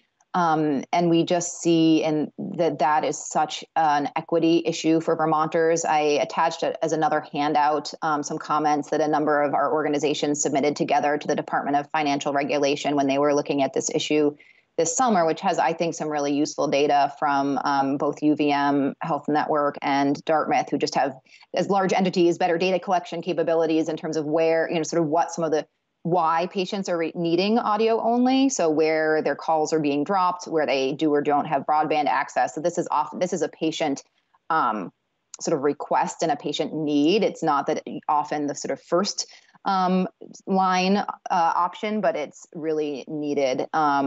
So I think that's been the challenge. And we're at this point really concerned that also with the end of the federal public health emergency, which we expect to be coming kind of in the early part of 2023, that may also have sort of a trickle down effect on what Medicaid is reimbursing for audio only.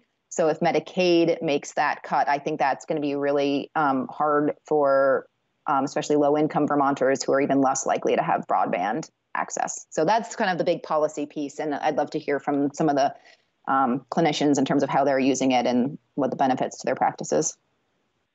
Yes. Yeah, I think that, thanks, Jess. So one of the things I really love about telehealth, there's so many benefits, there's so many ways to look at it, but the bottom line for me is if I can provide the right kind of care to the right person in the right setting, the right platform at the right time, like if you let us kind of figure that out, we'll cut costs, we'll prevent unnecessary ER utilization, will provide access for people that really has a lot of difficult to surmount barriers. And when it comes down to it, it's really good for the patients. Patients really like this. They almost like it a little too much because sometimes it's a little hard to get them to come in now. But like at the pandemic, when, all at once, everybody stopped coming to see us, right? It allowed us to sustain ourselves. It allowed us to be able to help people that weren't able or were not willing to come in.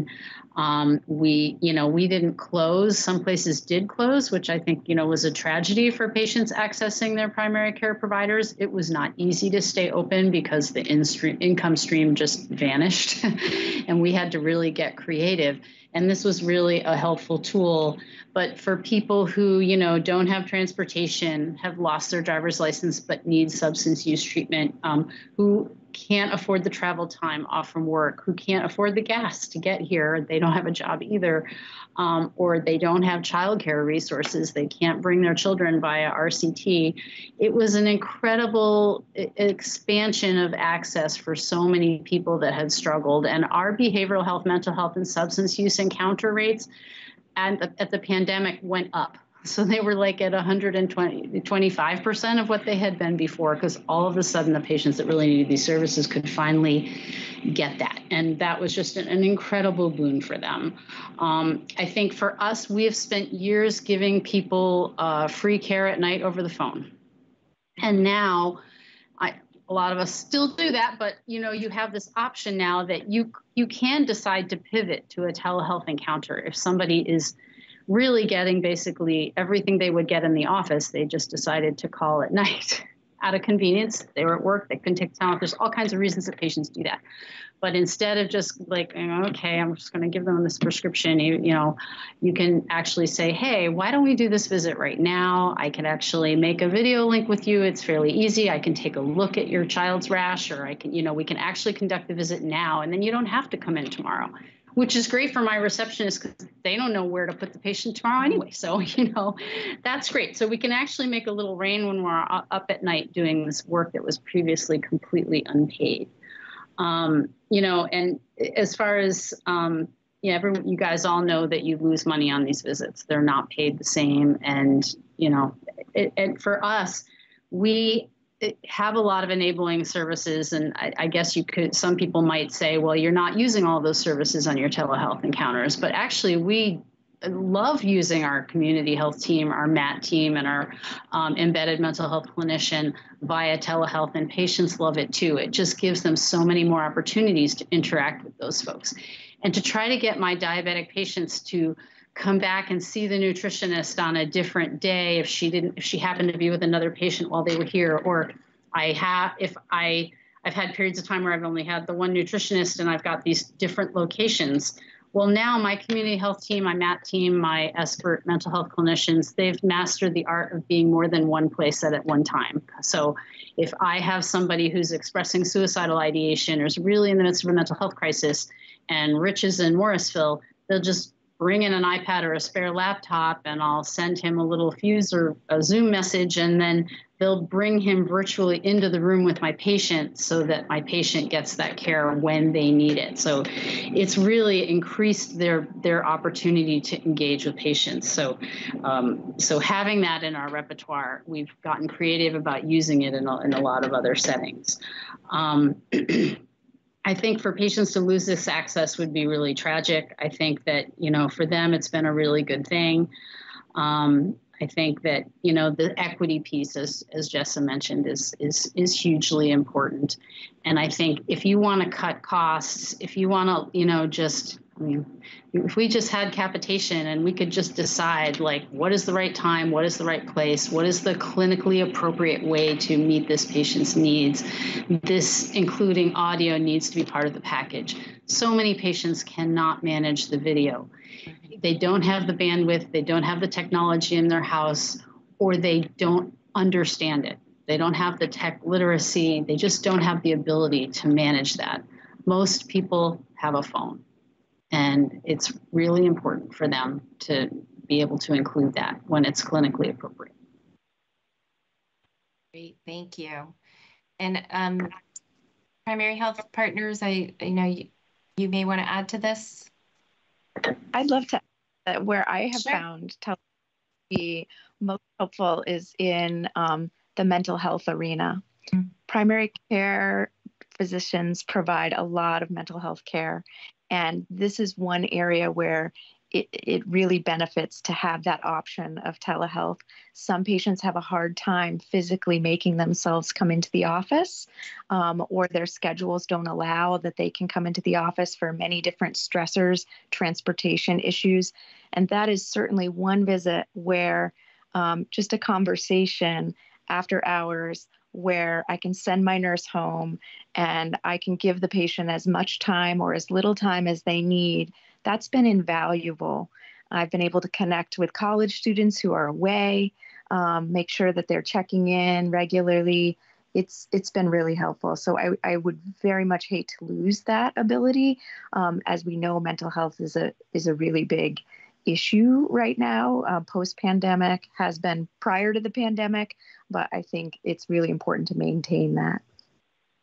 Excellent, thank you. And I see Rick Dooley, you have your hand up.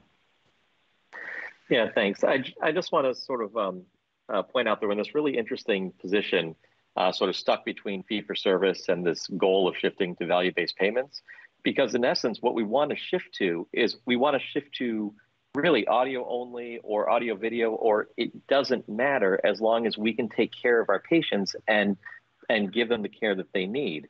So, but unfortunately, we're in this fee-for-service system right now where primary care is already so underfunded and we're so on the cusp that when we get less payment for an audio-only service, we're penalized for it. So it's hurting primary care now, even though our goal is to increase primary care spending and increase our longevity. So I think, I appreciate that, the goal is we're going to, make this big shift down the road, but I think there needs to be real significant change, now to supporting primary care, especially with these audio video visits. I echo everything everyone else said about my patients. I mean, there's no doubt that the folks who are least able to afford broadband, least able to have access to a car, I have patients who can't travel to see me because they literally can't afford the gallon of gas it's going to take to get there and back. These visits are life-changing. So we absolutely do need to make sure that they're supported adequately and not on the backs of the primary care providers getting less reimbursement for them. Thanks. Thank you. Thank you. And I see Mary Kate Molman has her hand up. Yes, hi. Thank you, Susan. I just want to add to what people were saying, and just with the comment that this is not less work for providers to provide care by an audio only. It's not like, oh, let's do a quick call and call it a day. No. It's still, you're still going through all of the conversations, the labs, the patient education, changes in treatment plan. You have to identify any care coordination, next steps, prescriptions. So the idea that it's just a phone call is not true. Oh, and then there's the follow-up, then there's their documentation of all the conversation that happens. So this is not a sub-visit. This can be for most cases for clinically appropriate visits by telehealth and audio only. It is a physician visit. Thank you. That's really good information. I appreciate that. So this actually, I'm glad I started with the telemedicine question because it kind of led into the value-based care question. And in terms of value-based care, we really want to know, what has worked, what hasn't worked. You touched on that a little bit with telemedicine, with what has or hasn't worked with value-based payments in your practices and for your patients. And we have Health First and Primary Care Partners as teed up here, but certainly others chime in. And I'm just aware of the time, so I just want to probably wrap it up with this question, and I'll turn it back to Chair Foster and see if board members have any additional questions. But this is a big one, so. I can take a stab at starting it, I guess. Thank you. I think as we said, we all believe in these quality improvement projects and in value-based care. I think part of the issue is in order to really achieve these goals and to get the outcomes, really it requires some upfront investment and to be able to implement the changes that we need to get to where we should be and where we want to be and where you can tap into the value-based payment. So that this is like this vicious cycle that we're constantly in talking about these programs. And when it comes to, the idea that value is necessarily less expensive, that may or may not be true. So it's a really complicated topic. I think it's not simple to say, oh, there's quality and there's value and we pay you for it. And it's more complicated than that. I feel really strongly that investment should be made upfront, and then we'll see the outcomes. So in a sense, the concept is a great concept. And in little tiny pockets, it is working. But if what we're really looking at is sort of transformation of healthcare and what's been said by others, right? You need an entire team in order to make this work. The majority of what's going to make these things work is not the physician, it's the entire team around us, that entire community health team. And we just don't have enough of it right now. So I'll leave it at that and let other people chime in. Well, I'll go ahead and chime in. I agree with everything Toby said. And I know someone had earlier mentioned that robust team, sort of supporting your practitioners. And all those things that team does, are generally not reimbursed in a fee-for-service model. So, there is no real payment. Now, OneCare does pay us for, some money for care coordination, but even that care coordination payment doesn't fully pay for the entire cost of the care coordinator. So we're still paying half the cost of the care coordinator to provide this care that isn't reimbursed, that I'm certain saves hospitalizations and decreases readmissions. I'm certain my patients overall have better health because of it, but I'm not convinced that necessarily it's a dollar for dollar savings in the long run, like Toby said. And I know it's not a dollar for dollar savings for our practice. I know it's a money loser for our practice, but still something important for us to do.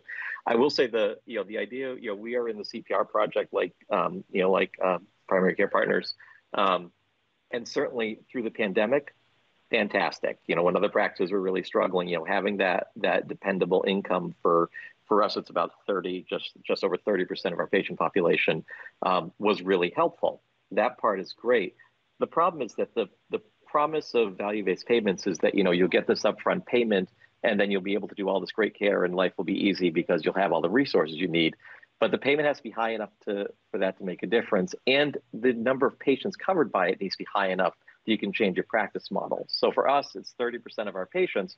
That's great, but 70% of my patients are still fee-for-service, which means I can't change the way I do business. I can't change scheduling or all the things that people say are going to make create these efficiencies that honestly I've done this for 25 years and I've yet to see anything that has created efficiency in any of the stuff that we've done. But I feel like we have this thought that we're going to suddenly make this big transformation, but it has to be with a lot more patients than we have in the system now, because otherwise we got that whole foot in two canoes analogy that we've all talked about for 10 years, and I don't know how to make that next jump to get us beyond that. That's the biggest fear that I see in trying to get to value-based payments. Thank you. Anyone else in terms of your experiences, value-based payments, Susan? I would also add that the experience across our primary care practices who participate in the One Care programs is the programs don't work for every practice. Like for some practices, it does not, it's actually money losing for them if they were in the fully capitated program. So there is some personalization that needs to happen.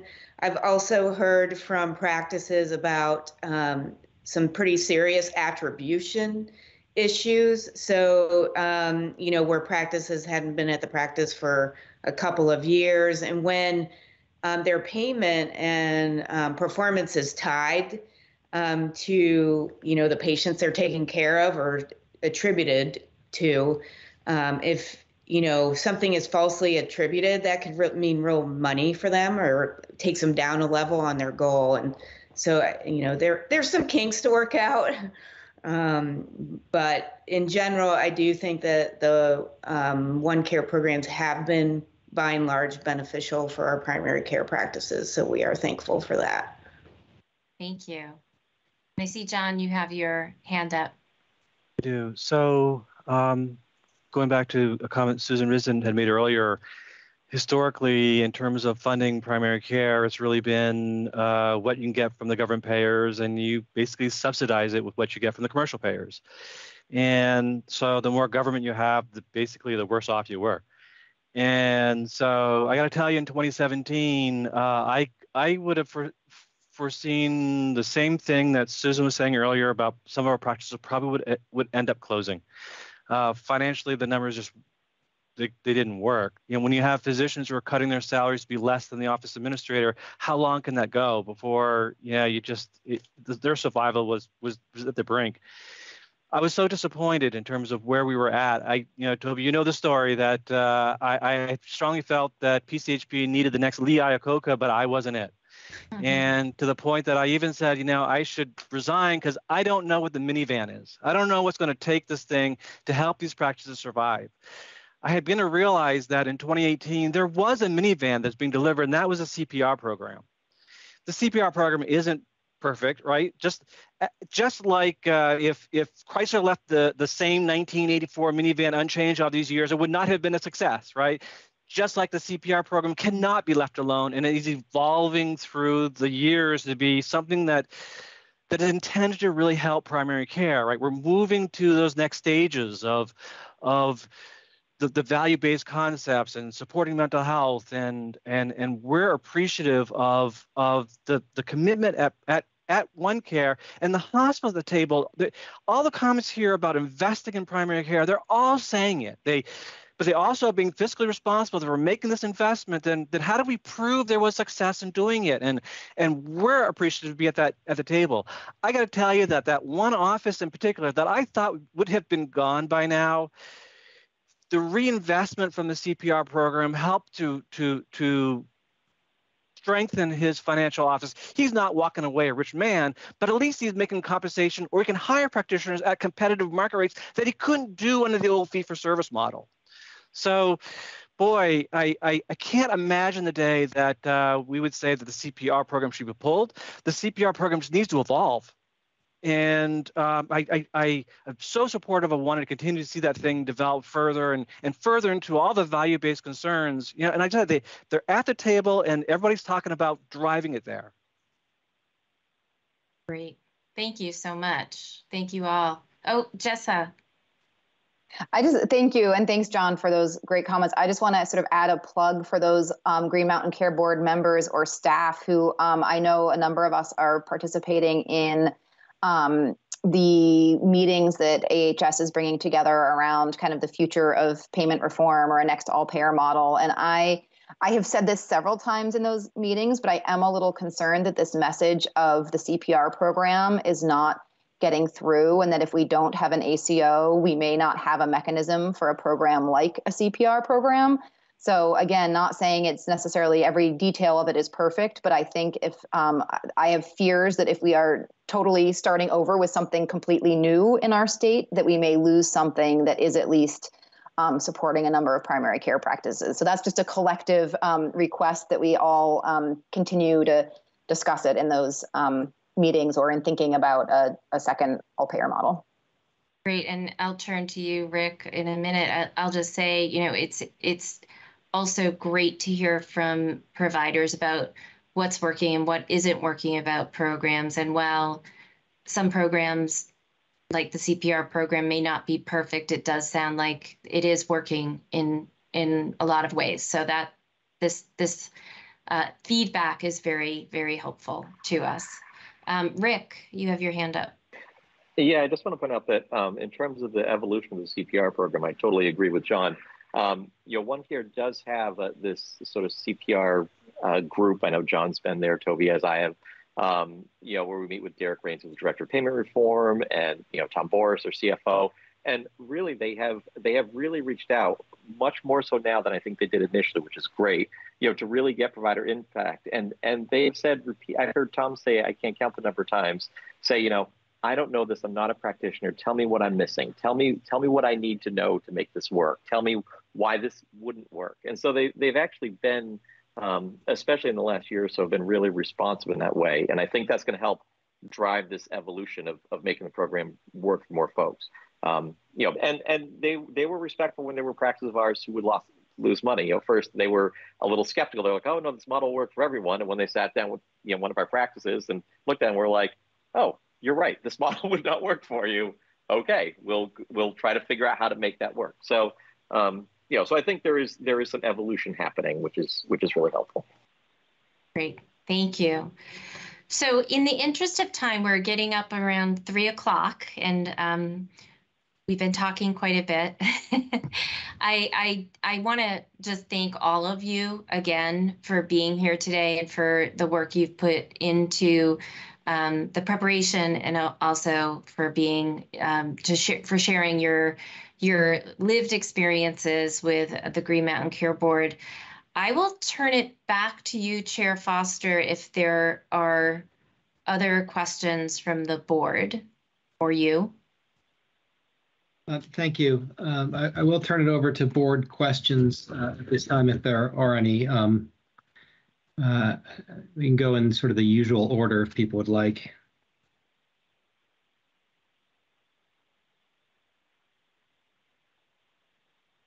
Is that me? I don't know what our usual order is anymore. So it's you now. All right. I actually don't have any questions. I thought it was a great discussion, and I really appreciate everyone's comments and thoughts. And it's nice to see many of you who I haven't seen in a while. So thank you very much for coming. I think me next, Owen? Please go ahead. Okay. And can you hear me okay? Is my audio working right now? Okay, perfect. Again, I want to echo Robin's, gratitude. Thank you so much. It's really informative. It's always helpful. It's nice to see your faces again. I actually just have two questions. One was, I was wondering if folks might be willing to share any updates or any information on specialty wait times.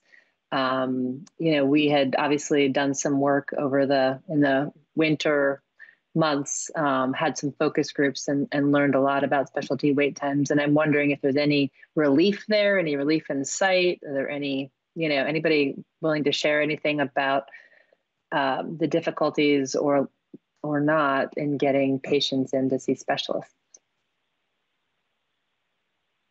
I guess I can say I think it's the same.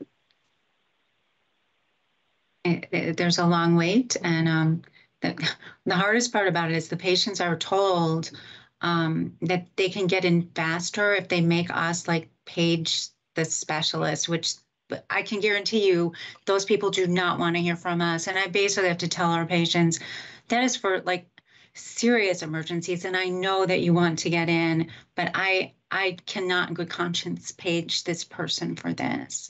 But that's what they're being told. Yeah, sometimes they're told that by the specialists. And when I hear that, I'll actually give them that feedback. Please don't tell them that. I know that I can call you if I need you, but please don't encourage my patients to do that. I'm not going to abuse the system, and you're just pitting me against them. I think that there's another angle to the scarcity of specialty services. I mean, there's a very real problem with the supply. We really do need those providers, and we don't have enough of them. But I think that there's also an ability for a lot of primary care physicians to do more of the kind of care that tends to get referred. I mean, we have a lot of training and we can do things like skin biopsies and joint injections, but not when our schedules are under such terrible strain. And so a lot of times I think to try to make room in our impossible schedules, we are referring things that we would have enjoyed doing ourselves, but we just can't find time. And that just makes the problem that much worse. And I think if we had enough of us having the time and the availability and to work at the top of our license and provide the care we've been trained and we have experience in providing, that would actually take a lot of the burden off the specialty referrals. The other thing I noticed, and I honestly don't know what's driving this, but that a lot of the specialists don't act as consultants, but rather keep our patients and continue to follow them for a long time, rather than sending them back to us saying, okay, yes, I agree, this is Parkinson's, here's what I think you should do, let me know if you need any more help. Instead, they just create follow-up visit after follow-up, and I lose my patient. And I may want them back. I usually, when I refer them, say, I want you to manage this, take this off my plate, or I'd like your diagnostic impression and advice for management, but I don't necessarily want you to keep this patient. And I'd love for them to, create that, enable that capacity for other consultations by acting as consultants more often and letting us do the management that we can do. Can I actually just follow up with that? Because that's something that we heard that from both sides. So basically from primary care providers, we heard that specialists were hanging on to their patients too long. And from specialists, we heard that they're, being referred patients that should be treated in a primary care setting. And so your comments are something that we've heard. How do we start to make that cultural change? What are some opportunities to do that? Where does it start? Well, Dartmouth has, I'm sorry, Dartmouth has right on their referral form. If any of you have ever filled out the Dartmouth referral form, it says, do you just want a second opinion? Do you want us to just manage? Do you want us to evaluate? So it's right on. I forget what the 3 or 4 options are, but and they've been great about the folks who I say, look, I just want you to just evaluate and give me your opinion. They'll do one visit and send it back and say, here's what we think. And folks who I say I want you to manage, they hold on to. So it can be done. It's not rocket science. I think it requires. I think there are also those patients who maybe get referred, because I don't want to say because they want to, but there are patients who certainly I could manage their thing, their condition, but they are insistent that they need to see a specialist. And maybe those people do end up on the, no matter, for better, for worse, those people sometimes do end up on the specialist roster just because, they squawk, and, it's very hard to prevent that. But that's not the vast majority. The vast majority is I think, appropriate referrals. I just want to put a plug for the child psych program. If any of you have used this new child psych program through I don't even know who's funding it, but it's a telephone referral service. It's fantastic. I used it 3 times in the last week. They call you back as an actual child psychiatrist, like a real live one, calls you back, within half an hour or so, spends 15 minutes taking a whole history of your patient, and then they just say, okay, here's what I do, here's what I recommend, here's some suggestions. If you want to schedule for child psych, it's probably going to be 12 months down the road. But in the meantime, here's what you could try for medicines. It's fantastic. And I think if we had those resources for, endocrinology, for rheumatology, that would be fantastic. Because oftentimes I don't need the patient to see them. I just need the provider to see them. I just need the provider to just say, hey, okay, here's my next steps. Here's what I do. We can do the work. We're trained in that. We just need some direction. So, and sorry, Melissa, I didn't mean to cut you off there. That's perfectly fine. You raise a really excellent point in that phone consult service or e-consults or telehealth, however you want to call it. I've heard them starting to talk about developing that EVM, and it would be great. I just still think that for all the reasons there aren't enough primary care physicians, it just feeds this problem and creates this, I don't want to call it a myth of scarcity. There's a real scarcity of specialty care, but the reasons there aren't enough primary care physicians is so complicated, from the way people are selected to get into med school, the way graduate medical education is designed, and then how things are reimbursed, and it's all upside down. There's a couple hands raised I'd like to turn to if we can. It's Miss Murphy, and then Miss Wade after Miss Murphy is commented. This is exactly thank you. This is exactly the conversation we had in the primary care advisory group when the specialty wait times came out. That a good chunk of it may be patients who are referring themselves because there's that culture of you need to see a specialist, and not understanding that there's a lot of ortho that can get done in primary care. PAs and NPs, physicians, everybody does skin stuff. Everybody does ortho. Everybody does the basics. These are some of the basics of primary care that can be done. Some of it is that mix of, are there enough primary care providers?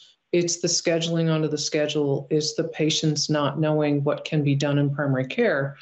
And then the other piece is specialists, some of them, and that's not specific to a specialty or an individual, but there are those who keep the patients and have them come back every several months. It used to be years ago that you'd send a patient to cardiology for a hypertension management consult, and they would do the consult, but then they'd see the patient every 3 months. And then cardiology got to where they can't keep those patients, and then they'd come back to primary care.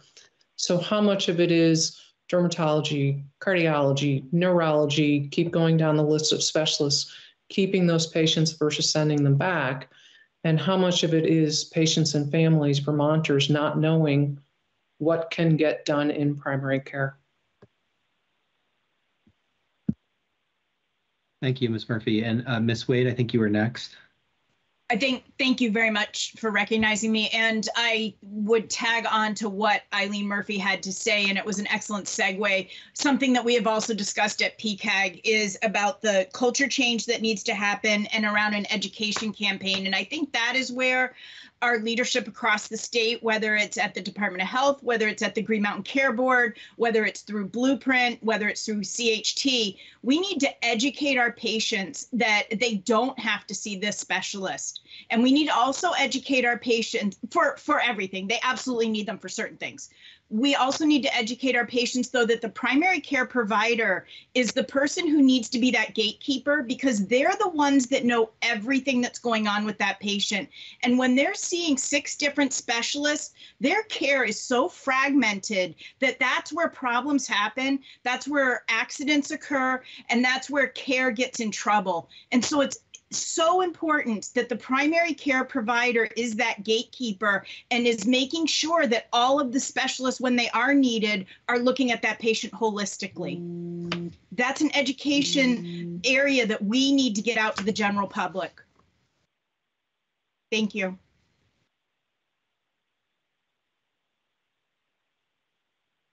Jessica, do you have any other questions at this time? I actually just had a quick one more question. You know, we've seen and heard about hospitals divesting of their pediatric or primary practices because they weren't viable.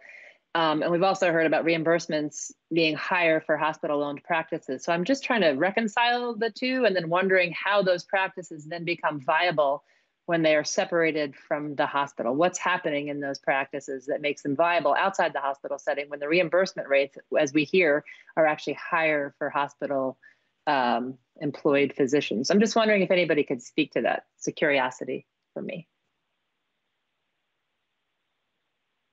John, you might want to chime in on this, but you know, for us, and Deanne can talk about it too, you know, the overhead of the hospital versus the overhead at the independent primary care practice, and it's a huge discrepancy. So we are able to operate more efficiently from overhead. We don't have, like, you know, all of the hospital regulations that they have to do, but we also, you know, probably staff more leanly, right? We can only afford what we can afford. And so we share medical assistants. At least in our practice, you know, we don't have RNs. We have a couple of LPNs for triage, and we use medical assistants for everything else. And we share support staff. And so a lot of those things happen, but the salaries and the benefits are still an issue, right? Like you heard Deanne, and I'll let her speak for herself, but you know, when that pediatric practice, you know, they were independent years ago as Mousetrap. Then they went to the hospital. When they left the hospital to come to Primary Care Health Partners, they took big decreases in their salaries and benefits, just because they shared our, you know, they had a kindred spirit with us. They had been in an independent life, and they wanted it back, and they wanted to take good care of their patients, and they wanted to make a go of it. But you know, financially for them, this was not a good thing, because in primary care, you have to live within your means. You know, they were basically, you know, honestly, like being overpaid for what they were able to bring in to cover their salaries. And somehow that cost shift was happening at the hospital. So they agreed that they would pay them and benefit them at a certain level. But in real life, you know, what I said before, the math doesn't work. John, did you have more? I think you summed it well, right? The hospitals have a lot of overhead to apply to the individual segments of their operations, and that doesn't exist to that degree in our organization. I don't know all the reimbursement rates for all of the hospitals. I've had insurance carriers, commercial insurance carriers, tell me it's the same. It's no different. I don't know, but I do believe it's the overhead is one of the big elements that is the difference. And we'll turn to Tom Walsh and then Dr. David Merman, unless Jess, you have anything else? Okay. Tom, are you there? Do you have any questions? Yes. or Dr. Merman? I'm here. This is Tom. I want to second the other board members and saying thank you for spending time with us this afternoon. As a relatively new board member, one of the things that I'm constantly trying to think about is how to listen and learn about the issues in the provider community, and then think about what levers we have through statutes and our other responsibilities where we can take action that would affect that.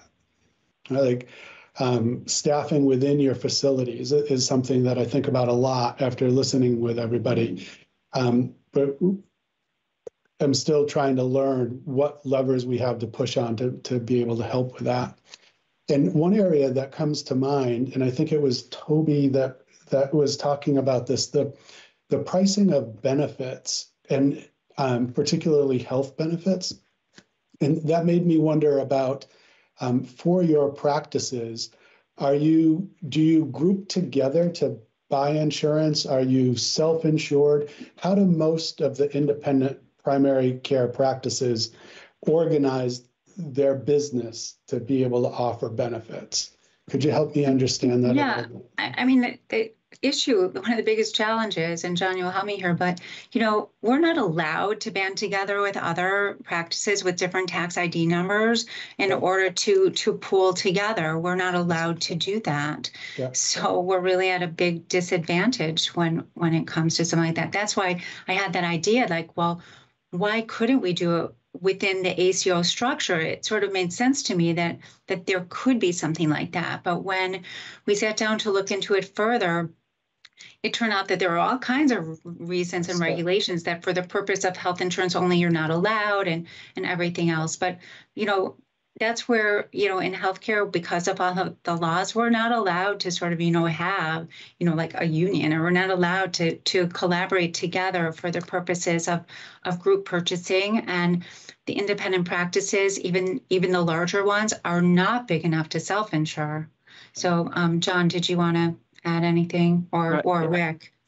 It's just too small to self-insure, and it's been known that healthcare workers are users of healthcare services, and so it's a higher cost group to insure. They're human too, right? Yes, and so I think that's important. I'm trying to reflect more on that, and I think it's important for the board members when we're thinking about small group and large group rates and the effect our decisions have on those, that affects the people you employ. Absolutely. Right. If I could just add, I think, this whole idea of the healthcare workforce and how we're struggling to have enough people to take care of everybody. If we don't make sure that we take care of the people providing the care, there's going to be nobody to do it. Right, Toby, I appreciate that. And that's what I'm trying to flesh out with my own thinking a little bit, but also share it with everyone. When we are doing our rate review, right, the independent primary care practices are a big part of the small business community. Yes. And you all are affected by those decisions. Hugely affected. Hugely affected. In a couple of ways, not just in higher premium costs, pardon me for interjecting, but also, when the hospital gets a budget increase, I mean, that, and the payers get a rate increase, I mean, there's less money available in the system to reimburse the independents. There's nothing left. Right. So it's a double whammy. Yeah, sure. I'm seeing that more and more, and just thank you for talking me through it and making sure. I was wondering too. I think it was Stuart who. Tom, can I interrupt for 1 second? I just want to turn. There's a Mary Kate Molman raised her hand. I think it's on the point that you raised before. So I'm sorry to interrupt. I just didn't want to ignore her. Thank you, Chair Foster. Member Walsh, I just wanted to add the FQHCs are feeling that same pinch as well. Some of ours are self-insured, but many are not. And so those premium hikes are really hitting a lot of our FQHCs, their budget. Thanks, Mary Kate. Any other comments on that question of mine before I... Go ahead, Tom. I think you're good. Thank you. Thank you. Yeah. I think it was Stuart May who pointed out in one of the outcomes slides, he was talking about one of the aims is for zero suicides. And Toby, another note that I took about the PCHP Medical Service Organization. I've worked with quite a few of those in different parts of the country, and have experience with them doing a lot of data collection. And this data collection and using a goal often unattainable of getting to zero are two things that I've seen in a lot of places. And in Vermont, I think when we think about outcomes and quality data, we sometimes get into worries about small numbers and how they can be misinterpreted. And so I would like your all feedback, not necessarily this afternoon, but over time, about the possibility of monitoring data with questions about ambulatory care sensitive conditions. And in particular, I use diabetes as an example because it's so prevalent. But if we were able to review outcome data that looked at what proportion of your patients in your panel had diabetes, of those who have it, what proportion have an A1C level greater than 9, and of those who has not been seen in the past 6 months. And of those who haven't been seen, how many end up in the ED or with an inpatient admission, and how many end up dying.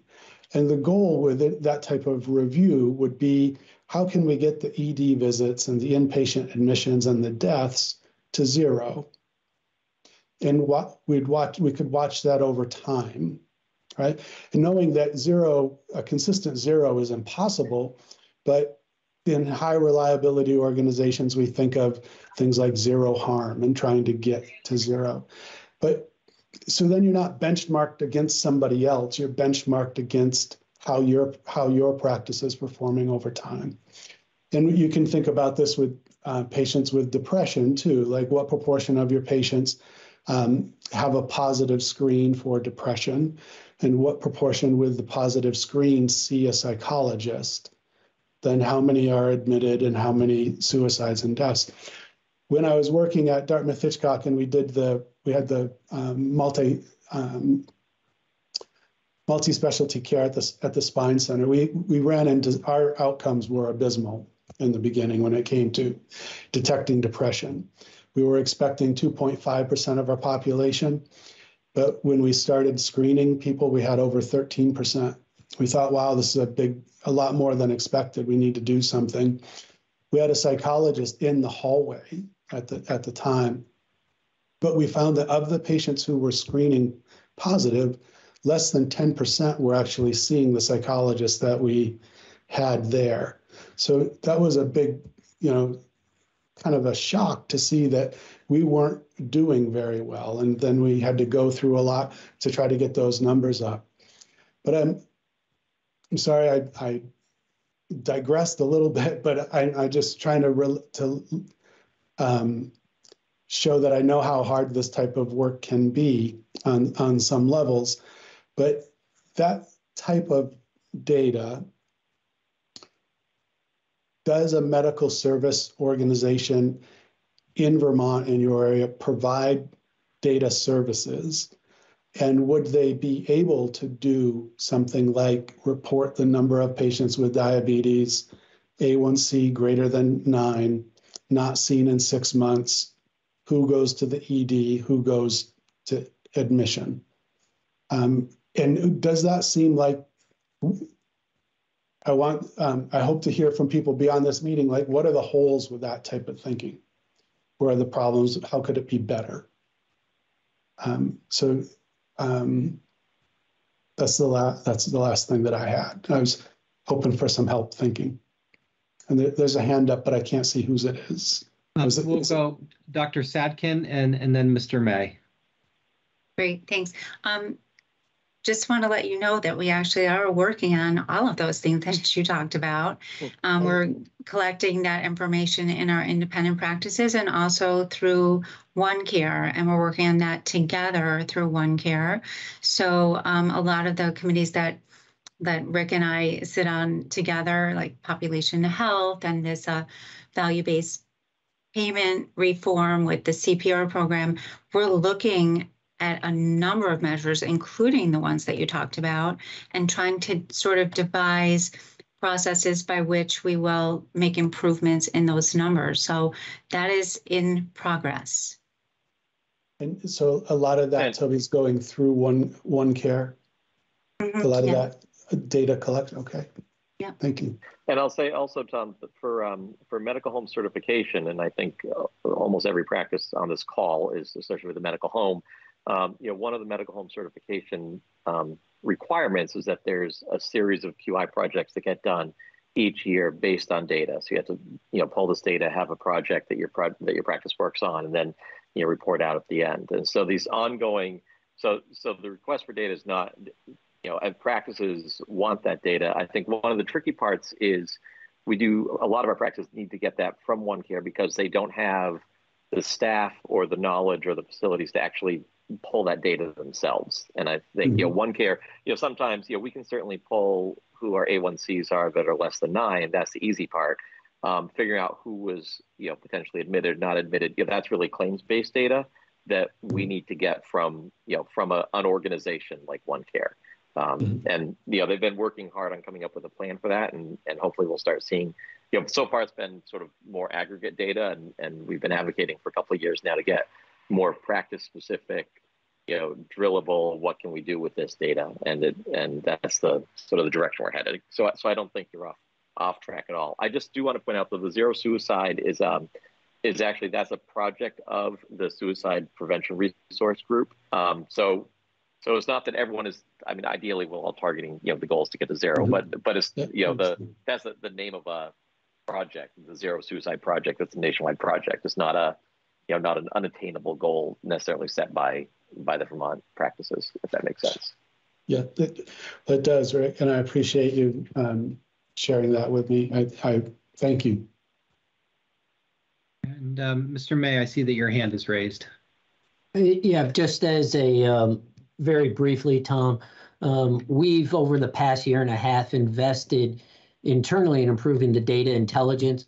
So as Rick mentioned, part of that sustaining level of PCMH is to use evidence-based data, but we do mine our own data, then set those internal metrics, how we're going to measure it, use various implementation tools through outreach with those cohorts to mark that measurement and report out actually on a quarterly basis all the way up to the board. But happy at a future date to dive a lot deeper and continue that conversation. I appreciate that, Stuart. I think it's, when you think about it's what proportion of your patients or of my patients, right? When I was seeing patients, what proportion of my patients have a positive depression screen? What proportion are seen by the psychologist? What proportion end up admitted? That type of, it's division, right? We don't need an algorithm or artificial intelligence. The hard part is how do you gather the data, right? But so many organizations in some of my different roles in the past spend a lot of money on artificial intelligence and fancy regression models, but it's division, the rates. So the hard part is how do you bring the data together? And it proves to be really difficult. But that's and just briefly, right? It's in disparate repositories, and then what do you do when that data is actually in a flat file type of format, right? Extracting that. But like I said, happy to have the conversation at a later date. All right, thank you, sir. Thank you, everybody. I've taken enough time. Okay, it's 3:27, and the meeting's scheduled to adjourn at 3:30, and I want to make sure that there's time for public comment and the healthcare advocate. I have a number of questions which I'll forego. I think a number of them I can ask later, but I did want to give Dr. Merman a moment in case he has any questions. Oh, thanks so much. I'm new to the board, and my vantage point on healthcare has been through emergency medicine. So it's really interesting and helpful and just really illustrative, I think, to get the vantage point that you guys have from both the standpoint of challenges, but also some successes and where you're going in the future. And so I took a lot of notes, and I have a lot of things that I would love to reflect on. 3 minutes is going to be tight, but I do want to just sort of bring up a few things, which this might sound like almost a silly question to ask, but of Susan. I just was wondering if I could ask you this question, which I feel very strongly about this, and I think everyone else does here. But what I wanted to ask you is, what do we lose as a state, as a community, when we lose an independent practice? Like what? Can you just, I don't know, just flesh out a little bit more that loss so we can Yes, thank you for the question. We lose some very high quality healthcare options. There's ample data that shows that independent practitioners provide very high quality care. They frequently keep their patients out of the hospitals. They're not going to the ED. They see them quickly. They often have a really close relationship with their patients, so they know them. So that results in more responsive care that helps to avoid problems down the road. They are more efficient. They do have less overhead, so the cost is less. So they're the high value practices that we need. And it's just options for Vermonters. The wait times are often shorter for some of the specialties that we do have, specialty care, such as dermatology, some reproductive endocrinology, gastroenterology. There are shorter wait times there. So it's access, it's choice, and it's just the ability to have a diverse healthcare system and options. And Let me just add what you add to that. What you also lose is, I think, primary care, independent primary care providers are really, really entrenched in our patients' care. And so as an example, I got a call at 5:45. One of our patients called and he was feeling mentally unwell, maybe suicidal. One of my partners hollered down the hall and say, "Hey, I know you're on the way out the door. Could you chat with them?" I talked to him on the phone to 6:30. I came home. I called him at 8:30 at night to make sure he was doing okay. My nurse called him again at 10 to make sure he was doing okay. We agreed he could stay home. We were both off the following day. We agreed that I would call him at 9. She'd call him at 12. I called him at 3. So that's what you get. You get, for independence, we are. It really is. I know Toby said it's a kindred spirit. I don't want to say everyone is altruistic, but I got to be honest. To go primary care independent, you're pretty damn altruistic. I mean, you're not getting a lot of money for a lot of time, a lot of emotional investment, and a lot of caring. We do it because we love our patients, and that's what you lose when you lose these independent practices. Is you get people who are maybe a little more jaded as they leave the practice, just saying, "I just can't do this anymore because I'm giving everything and I'm not feeling like I'm valued for that."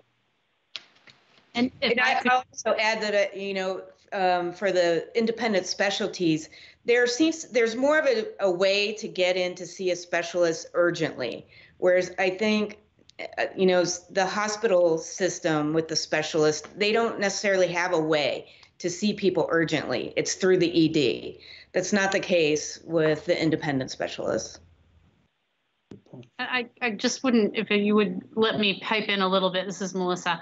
I just feel like, yes, for some people it's a choice, but there's also a lot of communities where there is no choice, right?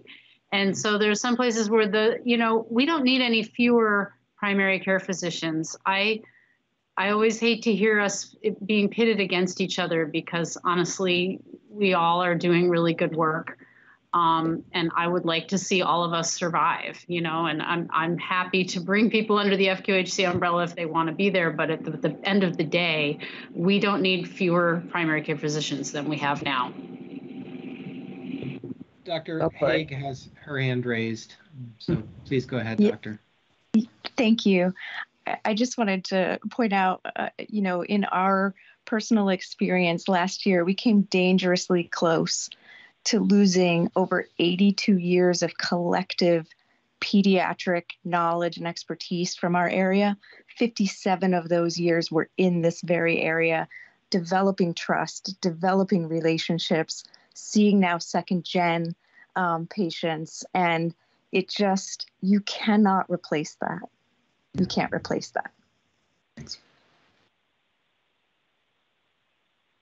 Are there more hands up? I can't tell if everyone has had a chance. I think everyone's had a chance. Chair Foster, there's a few more things I'd love to bring up, but I know we'd like to give Mike Fisher a chance. I just want to be mindful of those folks' time, unless they have to jump at 3:30 and would miss an opportunity. We could actually take it out of order. Mr. Fisher in the Healthcare Advocates Office, do you guys have time if Dr. Merman continues on with some questions, or do you need to go now? No, that's totally fine, Chair Foster. It'll just be me. I'm from the Healthcare Advocates Office. This is Sam Great. Peisch. Great. Yeah. Thank you, Sam. Thank you. All right. Go ahead, Doctor. I'm sorry. Thanks, Sam, too. Can I just touch on a few things that I just really thought were really poignant to me, which are Stuart's comments about the meal delivery systems and how, from my vantage as an emergency physician, this is just so profoundly important in our community. Not only do people get meals, which is a struggle for a lot of people, a lot of people live alone and are profoundly lonely and don't call family when they need help because they don't want to be a burden.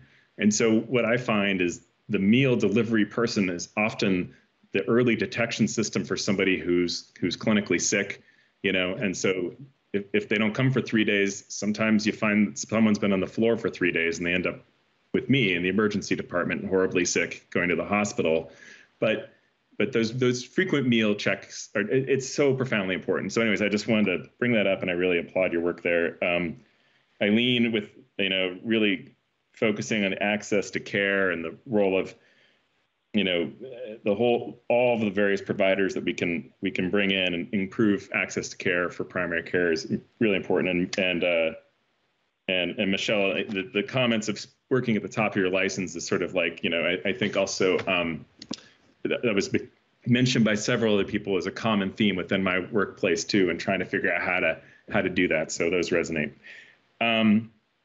Jessa, I wanted to ask you a question, and I probably should know this on the care board now, but I'm still in the phase of a lot of learning. But when you say increase primary care spend to 12%, do you know what primary care spend is now? If she's still on. Yep, I'm still here. And I was just, the Green Mountain Care Board helped lead a report investigating that very thing. I think it was a 2019 report at this point. My time is all collapsed with COVID. It was before the pandemic, looking at the most recent data they had at that point. And it depends on the payer. So I'm sure I can send it over. I'm sure that your staff could get that too, to take a look at by payer where we were at that time. But we are not, as a whole, we are not there yet. I mean, again, it varies but as a whole, we are below. Actually, Medicaid is one of the best, and they are actually over 12%. The commercial, if I recall, and boy, I don't have it right, I think was maybe around 9 or 10, and then Medicare was the lowest, around maybe 5 or 6. And then this is as much of a question to you as it is to my colleagues on the board. But do we have insight? And again, I'm new to the board and I'm trying to learn everything that's occurred. But do we have insight into the differential of reimbursement between, independent primary care practices and hospital-based primary care practices by commercial payers? Is that something that we can see or understand? Good question. There are a series of reports that we can make sure you get, Dave, that were done at this point kind of a long time ago, but the most recent one was done by board staff. It does require some special data analytics that aren't done in the routine course. But yeah, to Susan, I'll turn it over to Susan, but just let you know we have reports. Thanks. I would just agree with you, and we will get those to you, Dave. Dr. Merman, sorry. Thanks. Why don't I've got a lot of other things, but why don't I stop there and turn over to Sam? Thanks so much. And I'll set a timer for myself for 1 minute because I know we're over time. I just want to do a brief note of appreciation for everyone that presented today. The perspectives are deeply valuable. I mean, on a personal note, my mom's a nurse. I come from a line of physicians and nurses and MPs. So it's encouraging to hear that just on a personal note. But just wanted to highlight a couple of themes that really clearly emerged for me listening to this conversation. It's encouraging to see how the base assumption oftentimes is that true health and ensuring it goes beyond the provision of medical care. It includes housing, it includes healthy food and transportation, which is really challenging. I mean, it's going above and beyond what I think the initial call to medicine, I think a lot of people think of, but it's really encouraging to see how baked into that model it is. I think as all of us are considering what the future of healthcare in Vermont is with respect to global budgets, I think it's critical to think about what the concrete deliverables are for Vermonters. And I think support for primary care is foundational, something hopefully we can all agree upon, even if we disagree or have different ideas about how to go about it. So I'll leave it at that. I don't know if that was 1 minute, might have been a little over, but back to you, Chair Foster. Thanks. Thank you. We are short on time, so I'll just ask that, I think you all know how to contact me, or at least contact Susan anyway. My only big question is, and don't answer it now, but provide it to us when you can, is where do you see the board being able to take actions to alleviate these concerns? What is your ask of the board to address these problems? How can we facilitate resolution to some of these? What tools do we have? And I'm sure my fellow colleagues have a lot of ideas, but I'd love to hear from you folks where you think we can help. I think everyone's in agreement. Everyone says the words, primary care matters. Primary care is the focus. Primary care is critical. And yet all I hear is you're losing workforce, you can't hire people, and you're not getting paid enough, and you're potentially closing practices. So if we're all in agreement, why aren't we having any solutions for this community? So it's sort of a big ticket item, and please reach out. Anything else, we're here. I want to hear from you, but I'll leave it at that so I can turn to public comment. So at this time, is there any public comment? And please use the hand function, and I'll call on you as your hands are raised. Mr. Carpenter, I see your hand is raised. Please go ahead. Oh, and please call me Walter. None of this Mr. stuff. How are you? Nice to see you. I was interested to see the Lamoille County people here because through a complicated turn of events, I became a patient of theirs about 20 years ago. And when I did that, I was kind of near death. And the reason I'm sitting here on this screen is because I got into Lamoille at precisely the right time. And Lamoille County Health has suffered me through at least almost 20 years as a patient. Dr. Volansky and I had a telehealth conference about a year or so ago. And she probably remembers that or doesn't, which, but I just wanted to shout out them for putting up with me for all these years. And one of the things that I hear a lot when I go into like Lamoille, and I was in there 3 weeks ago, I got the freeze gun on my arm, possible skin cancer, was the idea of a single payer system. And I talk to the line staff and they tell me, I tell them I'm on the advisory committee, I work with the care board and stuff like this, and they look at me and they say, please do something. Get a single payer system. So I wanted to toss that out there. What do the doctors here in the primary practices think of that? Because the overall problems and what Owen so nicely summed up is that we treat healthcare as a business, as a consumer product. All these doctors' offices are like industrial practices, used car places. The patient is a consumer. They're struggling to survive because of this and that ingredient that we all know. The last thing I want to bring up before I shut up is that when we talk about payers are not insurance companies or public or private. Payers are us. Payers are the patients like me who come in, and I enjoyed the stories that were talked about, patient experiences here in the discussion, because I've been through all those and then some as a patient. The insurance companies are just dispersing agents that we don't need. And I'll shut up now. Thank you for your comment, Walter. As insightful as usual, I appreciate your thoughts very, very much. So thank you for raising your hand and chiming in with those views. You haven't thrown me out yet, Owen. I promise I won't. Are there any other members of the public who have any comments they'd like to share?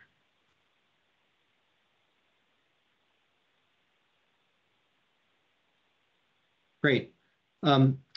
Well, I think this concludes the panel session. I do want to thank you all very, very much for your time. And it's more important that we take action based on what we've learned rather than thank you for your work. So that's the goal. At this time, do any board members have any old business to raise?